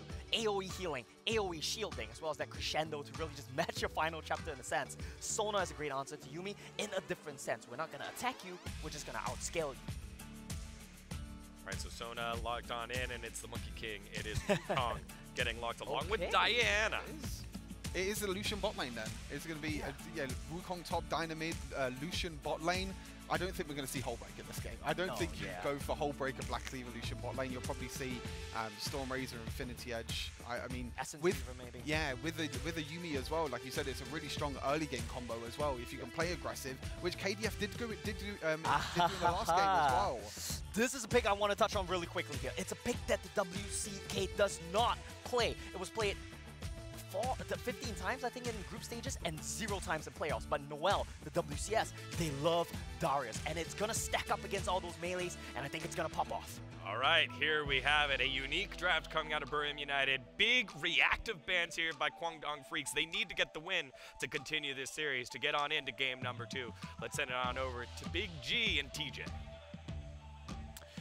Thanks a bunch there, Degon, and I'll tell you what, a unique draft is a good way of putting it. We'll have to see what we have in store for us here. We have a Sona?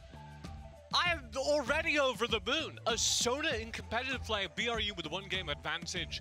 Pull out a very exciting spin on their draft last game. They're still looking to the late game. They're still looking for the tools to shut down once they get to those late game 5v5s. Now those tools are utterly useless for the first half of the game, because that Sona isn't doing anything. No, it's really not. And we look back to what's happened in the first game. KDF, they got ahead with the lead early, but they weren't able to hold on to it. Right. And so what we're looking at during the early game is all about the changes. They brought a Lucian into that bottom lane, which, as the devs talked about, is to give them a little bit more early game power, and the Yuumi will extend the range. Usually you talk about Lucian holding off as you reach the late game. That's not going to happen in a game where the Yuumi is paired with the Lucian. And you also have Lee Sin. So, of course, my early game, looking at the Lee Sin versus Xin Zhao jungle matchup that's happening versus between Zeki and Golden Feet. Also, paying attention to that bottom lane where Lucian needs to bully Sona. And if they don't, if Acrobat isn't able to earn that lead as a Lucian player into a Sona lane, that's a very bad sign.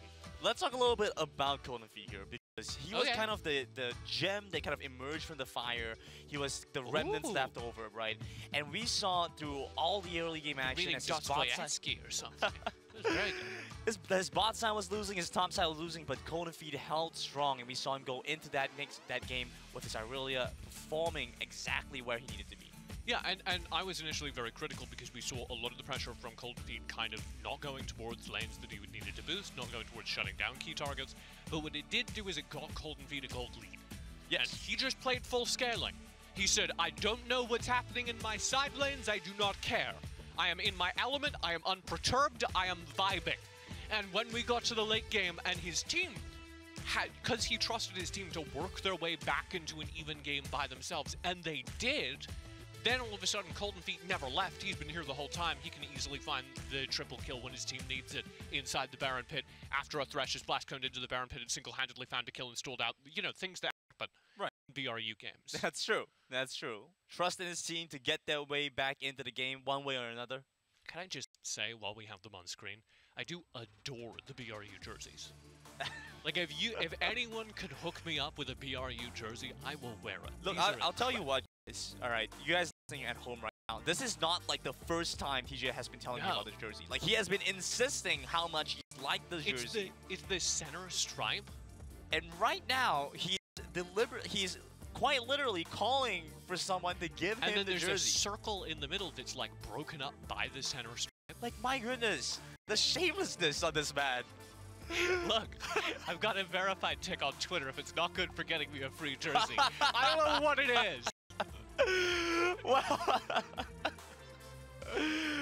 a lot of love for the BRU team in the WCS. We have a lot of expectations for them, but of course, a strong competitor is still here in Kwangdong Freecs. And you know, it makes sense that their jerseys are so good because they're a football club as well. Oh, so Buriram, the like management over there, one of the biggest football clubs in Southeast Asia, a huge football club in Thailand. Obviously, they have a lot of experience designing jerseys for players to wear. Of course, yeah. You have to have stuff that people want to buy to support the teams. Oftentimes, when I look at esports jerseys, I'm like, that just looks like a sports jersey, and that doesn't make a whole lot of sense. Because we love them, but they're not running up and down a field. They have different needs. They're in this kind of cold, air-conditioned studio. But those look comfortable to wear. Those just look like shirts that you could wear and have a good time. Right. You could have an inner t-shirt if it's a little too cold. Yeah. You can take the inner t-shirt out if it's a little bit too hot. You know, it's a perfect balance. Thank you for the close-up production. We're doing some meta-analysis on the t-shirts. What was it you asked me about KDF a minute ago? Something about KDF being good. Yeah, they're very good, Grandin. One of the best teams in Korea, and what we saw in that last game was one of the things that makes them one of the best teams in Korea, which is their individual power. They're incredibly good in those side lane duels. They're incredibly good at finding those early leads mechanically. I think especially Maru is a monster. And we didn't really see it that game because he was a monster in the early game. And we got to the team fight. And BRU here, 5v5 time, Maru never got to play. He had like one team fight, or two team fights, where he was able to successfully assassinate VVV in the backlines, do the Akali thing, shut down the carry, and then he would do the assassination, he would turn around, he'd be like, all right, team, wait, where's my team? Everyone was already dead. They'd lost the 5v5 while he was diving. And a big problem for KDF is going to be dealing with those issues where they have that disconnect coming in, where if Maru's ahead, he does not get to play the game, his team's going to die before all that happens. Yeah. And I think the thing that we need to see from them in this game is tighten up the team fighting. Recognize that BRU have the mechanical talent, and especially the team fighting talent, to go toe-to-toe with you and play it much more respectfully. We saw a couple of different kind of staggered engages into fights, and just stuff that I know for a fact they wouldn't have done versus Rolster. That first dragon fight where they just kind of wandered into the dragon fight and they're like, hey, I think there's a fight here. What the Jess takes you apart? He's one of the best support players in the world. He's going to land hook after hook after hook. My goodness. He's going to start wearing an eye patch. Got so many hooks. It's a pirate joke. It's a pirate joke. It's a pirate joke. I get it. All right.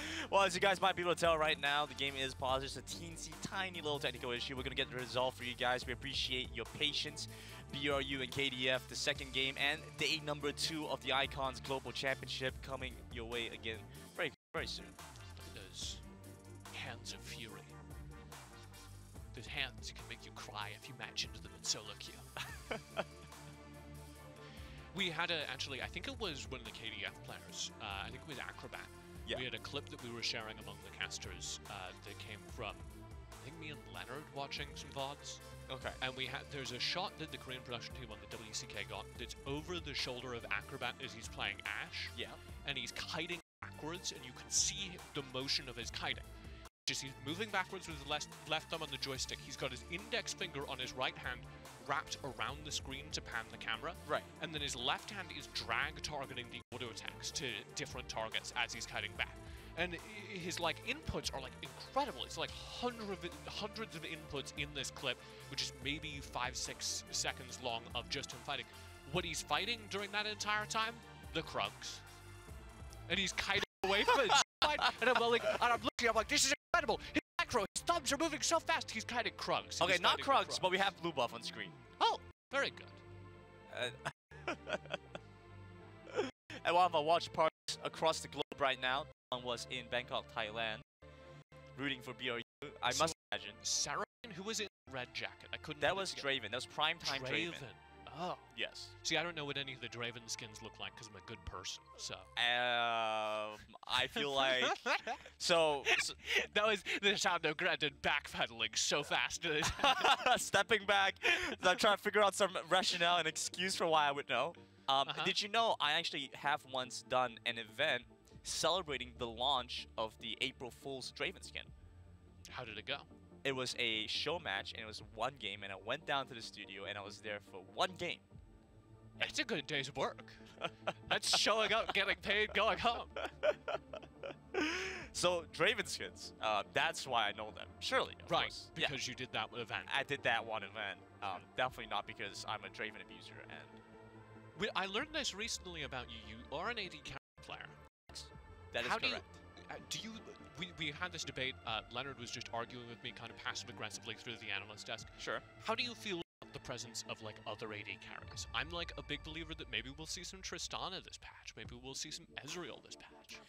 I think he'll be in a really niche position, right? It'll answer specific problems that need to be solved, but for the most part, I think it's just easier to play casters. And you think about what competition does, it always looks for the easiest answers to the biggest problems. I've got my theory. All right. I think right now, Lucian Varus, obviously, right? Yeah. Lucian Varus, Ziggs, very safe picks, things we're all used to. It's because it's play-ins. When the good teams are at their elimination block, when they're like, we gotta pull out what we've been working on, you know who's gonna come out instantly? Ash. The best of both worlds. Ranged caster damage. A stun that can hit anywhere on the map. Close range, burst damage, sustain. But Ash isn't too divisive. Ash is a genuine pickup that we have seen. I agree. Here's some replays from the last game. As we saw what happened during the early game, this was the first time Golden Feet kind of showed up on the map, flying through that bottom lane. Oh. Oh, no. Oh, no. That's not... Oh, dear. I think that might be the most emotion we've seen out of a coach all day. That's true. Something so been able to see from that part. I don't know. Who was it? If I had to watch my teams lose a fight, I would feel really bad. Who was it we were watching yesterday where they were winning a huge team fight, and then we cut to their coaches, and their coach was just sitting there? It was... Oh, I remember that one. That was actually a series that I did, but I don't... first game of the day. But right, I think it has to be JDG then. I think it was JDG. JDG, you know, just That's calm, incredible. cool, collected. That's what I want, a coach that you can impress. A coach where you win the world championship and he goes, I would be very easily impressed as a coach. I'm just saying. I would have high expectations for sure, but I'd be very easy to impress, and you know, that's just... And the second somebody wins a team fight, we can cut to the camera jumping up and down. Absolutely. Here's what I will excitable. say. You want to sell jerseys. Staple, have a great jersey, like Buriram United do. Second of all, make sure that anytime you cut to the coach cams, anytime you cut to the player cams, you know, your heart's on your sleeve. You know, you're excited, you're celebrating. That's how you sell jerseys. So that's all the KDF coach is doing there. He's not disappointing his players. He's making sure that people are invested in the team. I didn't know we were signing up for like a marketing theory class. Hello and welcome to my seminar. Today we're going to be discussing how to sell different kinds of esports merch. The 2 steps to selling esports jerseys. The reason why we are talking about selling esports jerseys is because there was a slight issue on stage again, and it's all getting sorted out. They're cycling out some equipment, but it will be resuming, and we'll get into game number 2 in a moment. Absolutely. Well, we have a bunch of things that we can talk about. I'm going to ask you for your opinion on what you think it's going to be. Actually, hearing from production right now, we're going to toss it over to the analyst desk. I think they'll do a better job of explaining that stuff, I suppose. That's not true. They've got Leonard over there. Well, let's hear from Leonard, actually, if he thinks that is the case. If what's the case? Did he has good opinions? Leonard, do you think you do a better job? Do you have good opinions? There it is. Also, by the way, these guys have a podcast together. I'm sure it's a lot of great communication between the both of them. Do you have good opinions, Leonard? Good opinions? Of course. The best. What kind of question is that? Well, if he says it, then... Okay, well, fair enough. So, I guess feel we're going to have to... TJ and Omo could, like, talk the whole evening if they wanted to. You know, they got podcasts and everything. They can keep talking back and forth the whole time. Exactly. And I also need, Digon, as we hand things over to you, some thoughts on the jerseys. I want a full power rankings. Exactly. That's what I was about to say. I think the jerseys look great. I mean, if we take a look at the Buriram United jerseys, they look like amazing. Are they better in person? Yes. I have one, by the way. They are better in person. What? Yeah. You have one? Yeah, you kept that quiet to TJ, didn't you? TJ's like, I want one. It's like, you guys don't know. I'm built different. I have the best opinions. A lot of the time, the jerseys are made out of like sweat wicking technology, but generally, a lot of the venues are cold, so all that happens is you like start freezing, which means you have to wear something underneath. The jerseys that Buriram United have they look like great polos. They're like polos, almost like bowling jerseys, right? I'd go golfing in that jersey. Exactly. So I think that would be a great jersey to wear because then you can wear whatever you want underneath. The color scheme that they have is great. So United A+ in terms of my ranking of their jersey. Something I can say that no one else can as well is the fabric is also very good. Very comfortable. 100% comfortable. All right, so it looks like our game is about to get back on into it. Gents, you did a great job talking about everything, but now let's talk about the game. Talk about the game we shall, as we are about to move into game number 2 between Kwangdong, Freecs, and Buriram United Esports. Unfortunately, we will not get to hear the power rank in the jerseys just yet. You know, I'm pretty confident that what the audience wants at this moment is another solid 20 about jerseys. So I feel like we could just circle that. We'll talk over the game.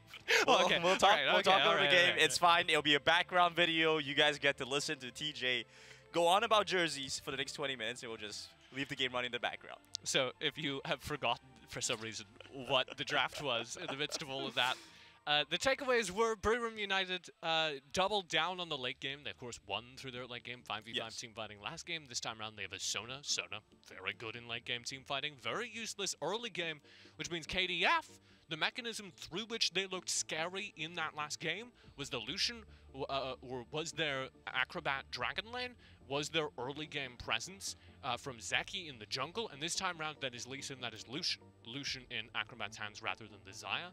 Xayah, a very defensive late game character. Lucia, very, very good early, very, very good at pressing an advantage. And we need to see them keep that one going because they had an advantage last game and they weren't able to capitalize it all the way through. No, lowercase. Lowercase. Lowercase advantage.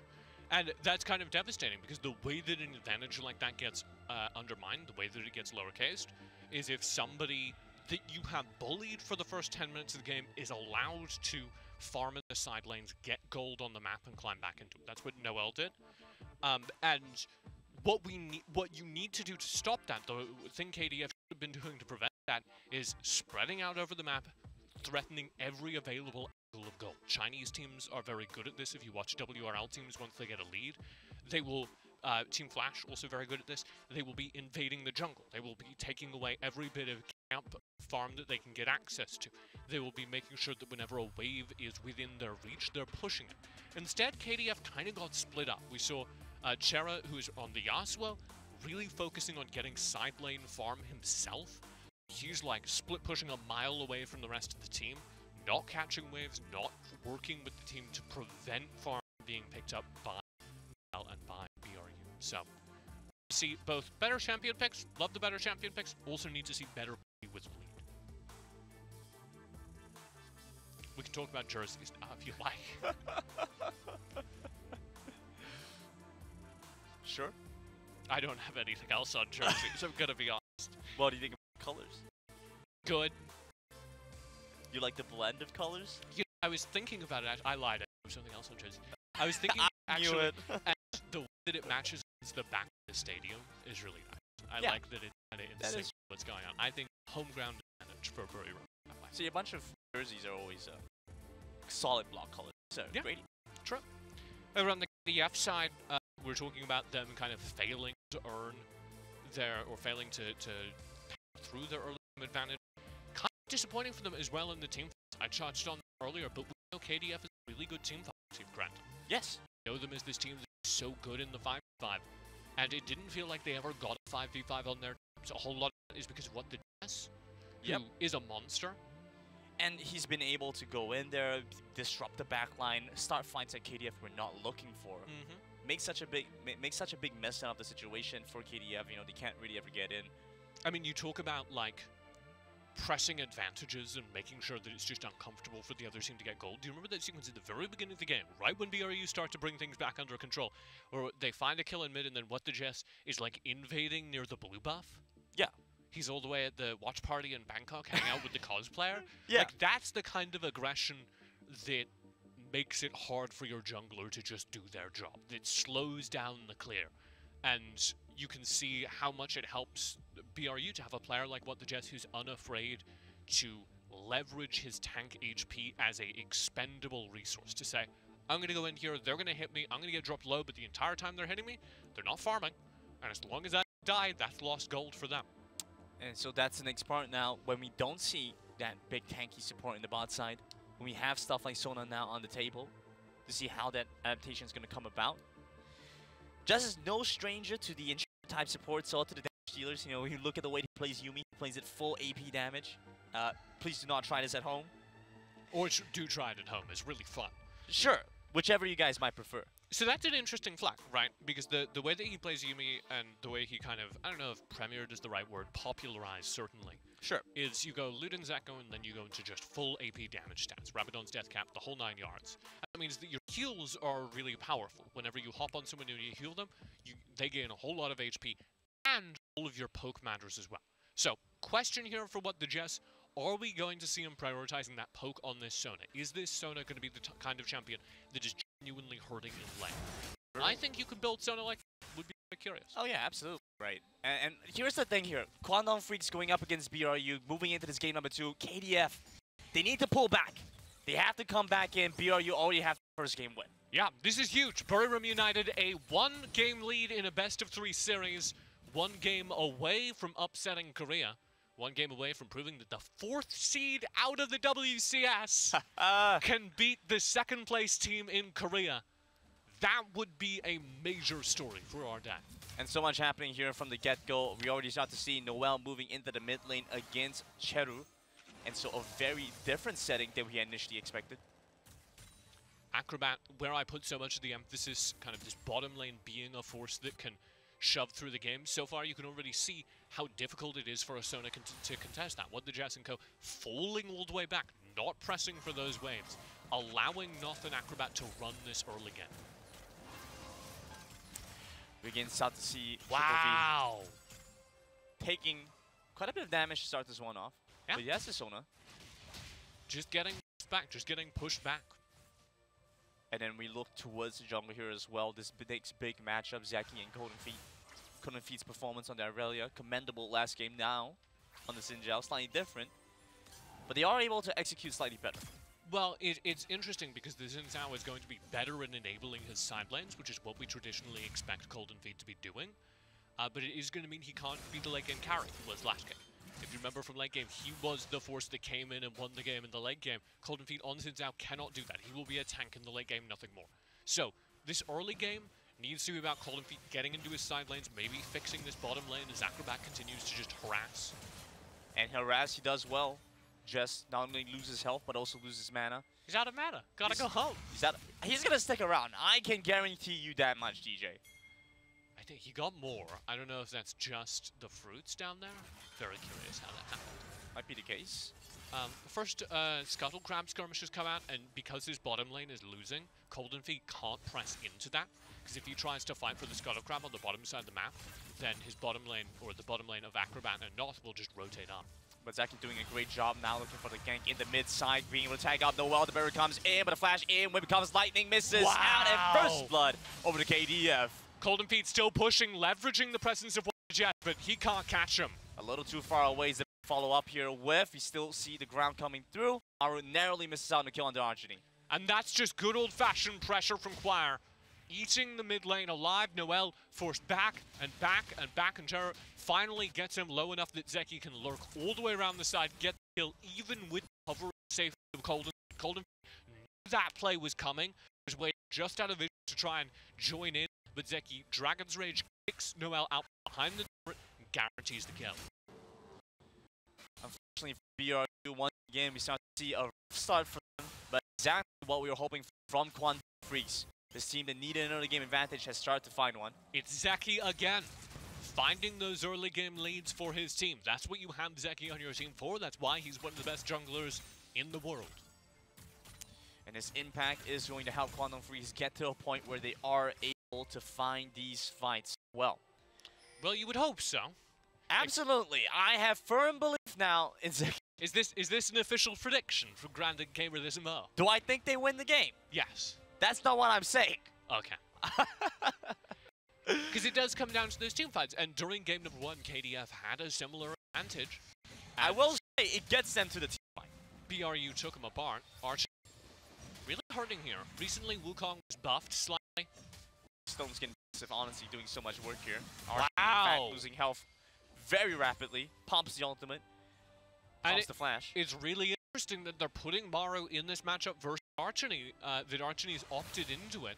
I understand why maybe it makes sense on paper to do that, swap Noel and Archony changing their positions on the map here, but it does mean that Maru, one of the best top laners in the world, is getting to operate against Archony. Noel, one of the best top laners in the world, is stuck in the mid lane where they're not feeling so comfortable on Darius. First one coming up here in the game. BRU are going to reset, come back in. We start to see a brush set up here for Golden Feet. As well as Noel, they managed to spot out Cheru walking by into the mid side. Triple V looking to try and intercept, flashing in with the upper hand. They jump in over on the Cheru. The Diana going to go down. And what the Jess manages to finish off with the damage, but a huge moonfall comes across. And Golden Feet, the next targeted response out from KDF, even with the Crescent Strike, will not be able to live. That's a positive trade. Golden Feet goes down, and he's not going to be able to contest this dragon. But Noel, once again, with the pull, but it's too aggressive. The Crescendo will not save him. Triple V in the mid lane, too far away. You have to back away. If you don't have this smite, there's no way you can contest for the fight, so KDF have full control. They run that area of the map. You back away, you go for Rift Herald. Instead, oh dear. Dragon going down, and Archony going down with it. KDF 4-1 on the board. Buriram keep walking in. You take the trade. If they turn for the Rift Herald, they're well set up for a late game that they're so strong in. Instead, they take the fight and over an Ocean Dragon, and this gets worse and worse than the one-for-one trade they initially started with. They managed to find a massive moonfall then, that response initially, and then you have the final chapter, the lockdown of the Golden Feet. And here you go. Okay, Golden Feet's dead. That sucks. We're going to go take the Rift Herald, be able to burn it relatively quickly. And instead, they kind of one by one walk into the Dragon Pit. Noel leading off, Golden Feet already dead, so there's no other tank on the team, which means when Archony decides to contest it on Singed, it's just very weird.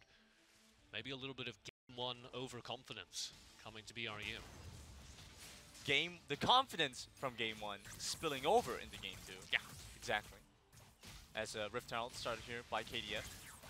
Likely going to pick up both objectives that start up in the game. Which is a massive advantage for them, obviously. They're going to have the gold from those objectives, but also the Rift Herald kind of books them free control of the map. I want to see them drop that into I suppose they could go for the raw gold here. I'd actually like it in the mid lane, because the big thing they want to do right now, okay. Interesting spawn here from Ashni, but a little bit discoordinated as they flash in with a crescendo from Jess. Cheru gets picked off, and the whip becomes lightning to snipe away Zeki. Acrobat and Maru will be able to farm away this bottom turret. They will get a break, but that was a very weird take from Zeki and Chera. They did not have vision on the top side. I didn't think they were going to engage because they had no idea where Buriram were on the map. Right. And instead they take the fight and lose because of it. Lose because they don't know there are 3 players on the top side. A turret is a turret. Turret's a turret. They That's got true. one on the bot side, but 2 kills going down for it. Not the best spot for KDF. It does mean a slight reduction in the gold lead. Buriram get a little bit from those 3 kills, even over the first turret break. KDF do still have the Rift Herald in their pockets, so they will be able to take at least 1 more. Now, here's where I was going before that fight started. Because they're starting to take turrets, what KDF now need to do is what they didn't do last game. They need to manage these waves and make it very difficult for Buriram to farm. They need to make sure that Buriram are struggling to get gold on the map. Because if this Sona keeps scaling, this Corki keeps scaling, if this Singed keeps scaling, they're going to be scarier in the late game. Almost unkillable in the case of a Darius and a Sona on the same team. So, keep the gold away from them. Make sure this Singe doesn't get damage. Keep the pressure on. In any ideal scenario, you would want that. Keep the gold away from the opponents. Thanks, Grant. I'm just paraphrasing what you said, TJ. Look, I'm learning stuff from you. I'm just parroting what you said. Unfortunately for KDF, BRU will not take that easily. They are going to still stick pretty close in gold now. Just barely, not even 2,000 gold behind. Just a little under 2,000. Really good turn from Buriram off that top fight. And that gave them a lot of gold back over, and it gave them a lot of gold back over onto the people that you most want to have gold. I think Archony getting a ton of gold is important, but VVV leading the team right now. That right there is an esports package. Yes. The jersey included. Of course, the timer on the package is just expiring, so we throw it down in the mid lane. It'll clear wave. I think it's still around as the wave gets there. Archony popping his ultimate as members of KDF start moving away to the top side. You see Cody in the flanks waiting. Turret will go down to the combined efforts of KDF. Trade here, mid lane turret pressure in exchange for top lane turret pressure, but of course Mo is there defending the mid turret. He clears wave. Noel might get a turret down bottom. KDF leading in gold for now. Still Wolfron exchange here for Noel. Maru quickly on his tail. You do see the hunting fruit up, and so Ignite out from Maru would not amount to too much. Maru's scared of this fight, rightly. Darius very scared in the 1v1, which makes me just kind of question the decision to put Archony against Maru in lane, which does seem to have led to a very big monkey. Might have been trying to anticipate something else. Maybe Maru goes into the mid lane. Sure. Rift Herald summoned here, a little out of position just because the timer was running out. It'll wander slowly into the mid lane. And I think this is actually a pretty big misplay because Buriram can't do anything, or Buriram should be able to stop it, and KDF can't do anything to enable it. Yeah, goodbye, Shelly. It's a very interesting spot here by BRU. You start to see now they are getting a little bit impatient. KDF are also responding in turn. KDF with good macro. But surprisingly, being caught out of position and BRU clawing back in gold somehow.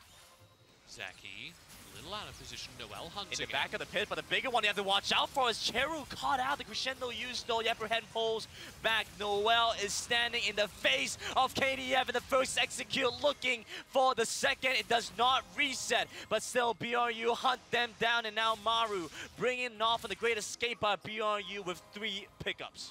And immediately, because Zeki's out of position, BRU know they can take the fight, and they go. The second they spot the opportunity, it's Archony starting things off with a big push into the middle of the enemy team.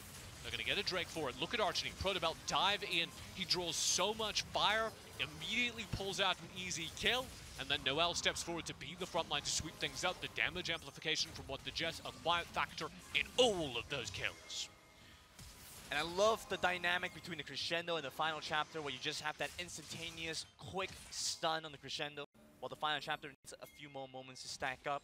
You now start to see BRU ramping up, and we've touted KDF's amazing team fight powers. Well, it does doesn't matter if they can't a team fight, they can fight for. Yeah, again, KDF losing their lead around a dragon fight. As they step into that dragon, they're out of position. Zeki's in the pit without a clean way to get out of it. The rest of the team is wandering through a choke point. It's mispositioning from KDF against a team like Buriram that is going to force them. And now for the second time this series, Buriram have a gold lead. I think the last game, BRU actually got the gold lead swung back in their favor a couple of times. For like the third time this series. And so it's so interesting to see how these two teams are in such a tight race here. KDF not willing to go down without a fight, and they've had 2 early game leads to start off their matches. Well, they need to find it again. It needs to be a great team fight And from it might be Acrobat. here with Archony, but instead it's Archony that pulls them back in. Cheru comes in with a move fall, but already his damage deal is gone. Acrobat dead, and Cheru chased after a double for Triple V. Acrobat dashing into range of Archony, who just grounds him, just drops the ground, makes sure he can't dash away, and the second he caught Relentless Pursuit away, he is an easy target, an easy kill. Acrobat's dead, and so are the KDF hopes of a team fight. Buriram turned immediately onto this Baron. And a strong pickup here from Archony. Playing for the Singed in the top side, a little interesting, seeing how they've moved the roles around a little bit. But still coming in here, getting the pickoffs onto Acrobat, being able to displace their opponents even through the exhaust from Acrobat, was still able to get to that AD carry. Yeah, really good use, very useful in those specific matchups, into Lucian, into Lee Sin, into the Wukong, which actually, I think I've solved it, the ground is for the Wukong. Right. And as it slowed everything down, that makes sense. Archony was just able to find the pick in the team fight. It didn't work in lane, works brilliant when you have other sources of damage. Archony grounds Acrobat, even with a Yumi on him, even with trying to heal him. It just doesn't matter. There's so much damage from the rest of BRU, who are pixel perfect with their target calling. And now, Baron in hand, they're looking for a game end granted, a series end granted.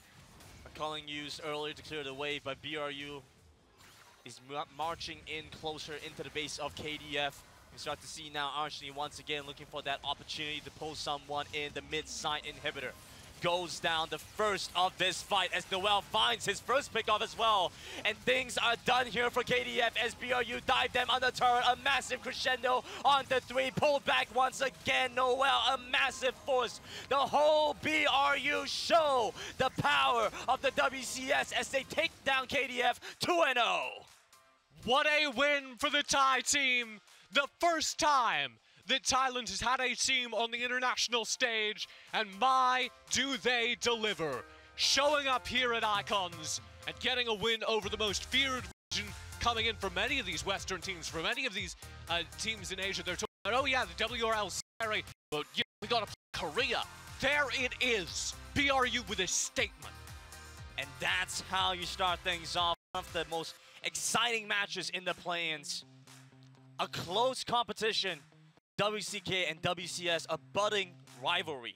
And BRU will strike first with this 2-0 win. And that puts them very well positioned to get out of this group. It's very difficult to see Buriram not getting out of this group.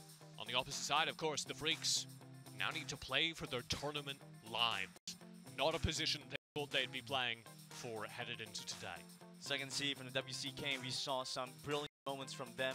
Standout performances from members like Maru, like Acrobat, but of course, BRU. Show me the selfie! With the win in the end. Oh, that is well positioned. Look at that. This is all planned. That is teamwork. TJ, do you remember? That's the 5v5. Do you remember in the teaser for day number 2, Noel said, we'll see who gets 2-0'd. I think I know who got 2-0'd. He called it. Noel called it. What a performance from Buriram. And they are loud as well. I want to highlight, we're standing here either meters or inches away. And the entire time that game is happening, the entire time team fights are happening, huge excitement and energy, team fight calls audible all across this giant stadium here. Buriram dominating in that match. And on the opposite side, KDF being remarkably put out. Absolutely, and it's something to look forward to as KDF will continue to play out their next matches, and BRU getting closer to into the group stage as well. We're going to toss it back over to Digon and the rest, as I'm sure they are devastated over their prediction losses. Thank you very much, Granted. That was exactly where I was going first. Mr. Perfect, not so much anymore, Omo. All three of us getting that one wrong as the big upset coming on through. It is Buriram United taking down Kwangdong Freecs, and they did it in class. They did it their own way. They did it the same way, too, after falling behind in the early game. But then coming back with these picks that we wanted to dive on into, these adjustments that led to very clear win conditions for them. Yeah, and I think BRU's usage of red light counter pick has just been tremendous in this series. In game 1, they 5th picked the Renekton. You could say he counter picked himself. He got solo killed twice. What's the purpose of this pick? And the moment you get to team fighting, the moment Renekton just locks down these slippery champs, you see exactly why. Same thing this time around. The Darius pickup and the Singe pickup as well, so effective into the triple melee comp. And it's all about the team fights as well by Buriram. You know, they're playing towards these team fights. They're picking these champions towards the team fights. You know, the Sona as well in the bot lane. You know, the scaling champions, the Corki as well. These are scaling champions that, you know, Buriram have that slow play style. That's a slow play style they want to go into. Right, and it started with them picking fights early into a team that had Yuumi that was dishing out damage, Lucian that was dishing out damage, Lee Sin that wants to jump and start these fights early. So at first we were like, hey, what's going on? But finally around this Drake pit, we get to see the engage that Buriram United wanted to have, and maybe a little bit of disrespect for the engage range here of Buriram United by Kwangdong Freecs. Yeah, the Renekton in the previous game, they didn't respect that. This game, it was the Singed as well that they didn't respect. They weren't able to just back off, and it was split again. It was kind of the same as the first game by Kwangdong Freecs. They were split up, and it allowed Buriram to be able to engage forward with Singed, with the Darius as well, and the Renekton from the first game that allowed them to get this victory. Yeah, and this one here, with the Lucian stepping up by Acrobat, he sees one unit, he's like, all right, I'm going on in. Surprise, the rest of the team's there. That's been the whole game plan here for Buriram United. BRU have just been doing such a good job at making picks and team fighting. I want to quote Thomas James, who said that Kwangdong Freecs is the best team fighting Korean team. Well, they just got completely destroyed in 5v5s by BRU.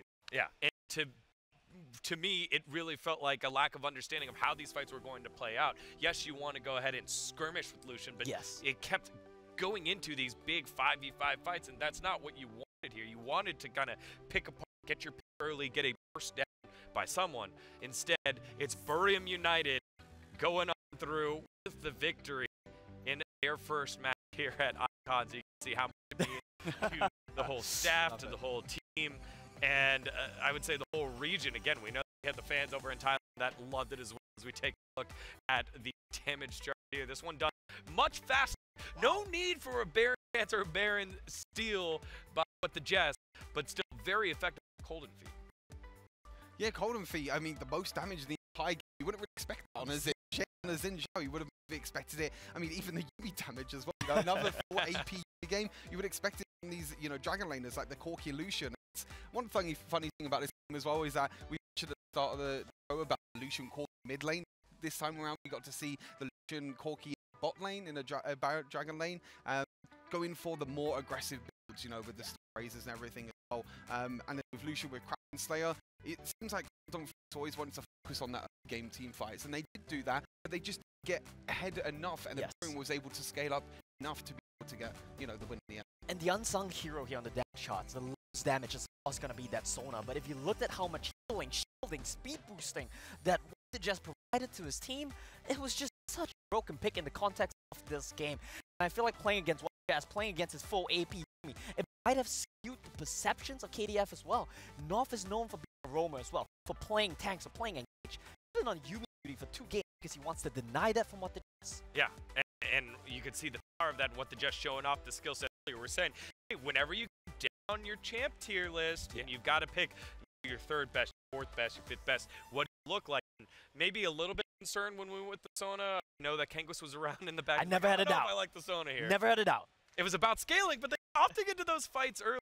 For Kwangdong Freecs, I think you have to wonder what it's like if they're just a little bit more disciplined, because they were consistently getting those leads in the early games. They were finding the skirmishes they want. In this game specifically, I think it's 4-1 at one point, and then they opt into a couple of these weird fights. I think it was the bait on the top side of the map onto the Singe, but they went without knowledge of where the rest of the team composition was, and that's when Buriram United started grouping up together, and they're like, okay, you do want to skirmish a little bit, we'll be here and just beat you with numbers. Yeah, and that's the good thing about BRU's team fighting. That's the good thing about how they play around each other. You saw them lose in lanes, yes, but every time KDF tried to accelerate the laning lead, they tried to go for a dive, you would see Cold and Feet waiting in the wings. You would see What the Jazz waiting to back his teammates up. And BRU do such a good job of covering that weaker laning phase, I would say, at least from what we've seen here today, to really just get into their team fighting strengths. I think the great thing about Buriram as well is that it looks like they did their homework. Yeah. You know, against Kwangdong Freecs, you know that they're going to focus on that top side of the map with Zeki and Maru. And like you mentioned, Digon, you know, that little bit of a counterplay that they got, you know, What the Jess roaming up to the Baron lane, which you don't really expect on a Sona, to be honest with you. Roamed up to that Baron lane, realized that, okay, this team loves to go towards the Baron lane. They got that exchange. They won the team fight in that top side, or that little skirmish to the top side. And when it came to the team fights, they were able to get the picks that they needed. Well, we got to see how impactful What the Jess was with his roams. He's now standing by with our Nico for an interview. You are back watching the Wild Rift Icons, and I have here with me What the Jazz from Buriram United Esports. Congratulations. That was such an amazing win, and we have to talk about that moment in Game 1, that Baron clash that you had. Can you walk us through that moment? What were you feeling? Do you see that you were gonna be dead at any moment? That moment, I was really like terrified because I know that if they get this Baron, the game is pretty much over. But luckily, I was a Thresh, and Thresh is one of the champion that is really tanky against the AD because like you gather the soul and stuff. Yeah. So yeah, that's why I could like, go for a play like yeah. Amazing call, and your instinct. I mean, like, basically as one of the best supports in Southeast Asia, of course, was on point there. But you did mention that, of course, you were scared because Kwangdong Freecs, you know, they are a very, very powerful team. What was the most difficult thing going up against them? The most difficult thing going up against them would definitely be their play style, because their play style is like slow and methodical. Yeah, and like we always like go for the aggressive plays, something like that. And yeah, just like what happened in like Game 1, that we didn't like execute well. They're gonna crush on the team fight. Right. And so I have news for you. You're good friends with Omo, right? Yeah. Did you know that he said Kwangdong Freecs was going to win? Really? Yeah. He said that Kwangdong Freecs was going to win. So he bet against you guys. Do you have a message for him by any chance? My message to him will be, I'm running out of my T-shirt. Maybe like oh, no. I'll lend it to like someone named like Leo something. I said Buriram was gonna win. Just in case you have an extra. Yeah, I said yeah. I said that Buriram was gonna win. Yeah. Okay. I gave it to you. Yeah. Thank you so much for What the Jazz. It is so good seeing you guys, and congratulations to Buriram United Esports. I am so curious to see what Omo has to say to that when Wild Rift Icons returns. 1, 2, 3, 4. We ain't gonna be afraid of nothing anymore. It's gonna be alright. Shutting it down. Walking, standing tall. Get rid of the doubt. They can hold me down. You show them you're not afraid. You believe in you. Never give up. You just stand your ground. What you gonna do? What you gonna do now? Who you gonna be?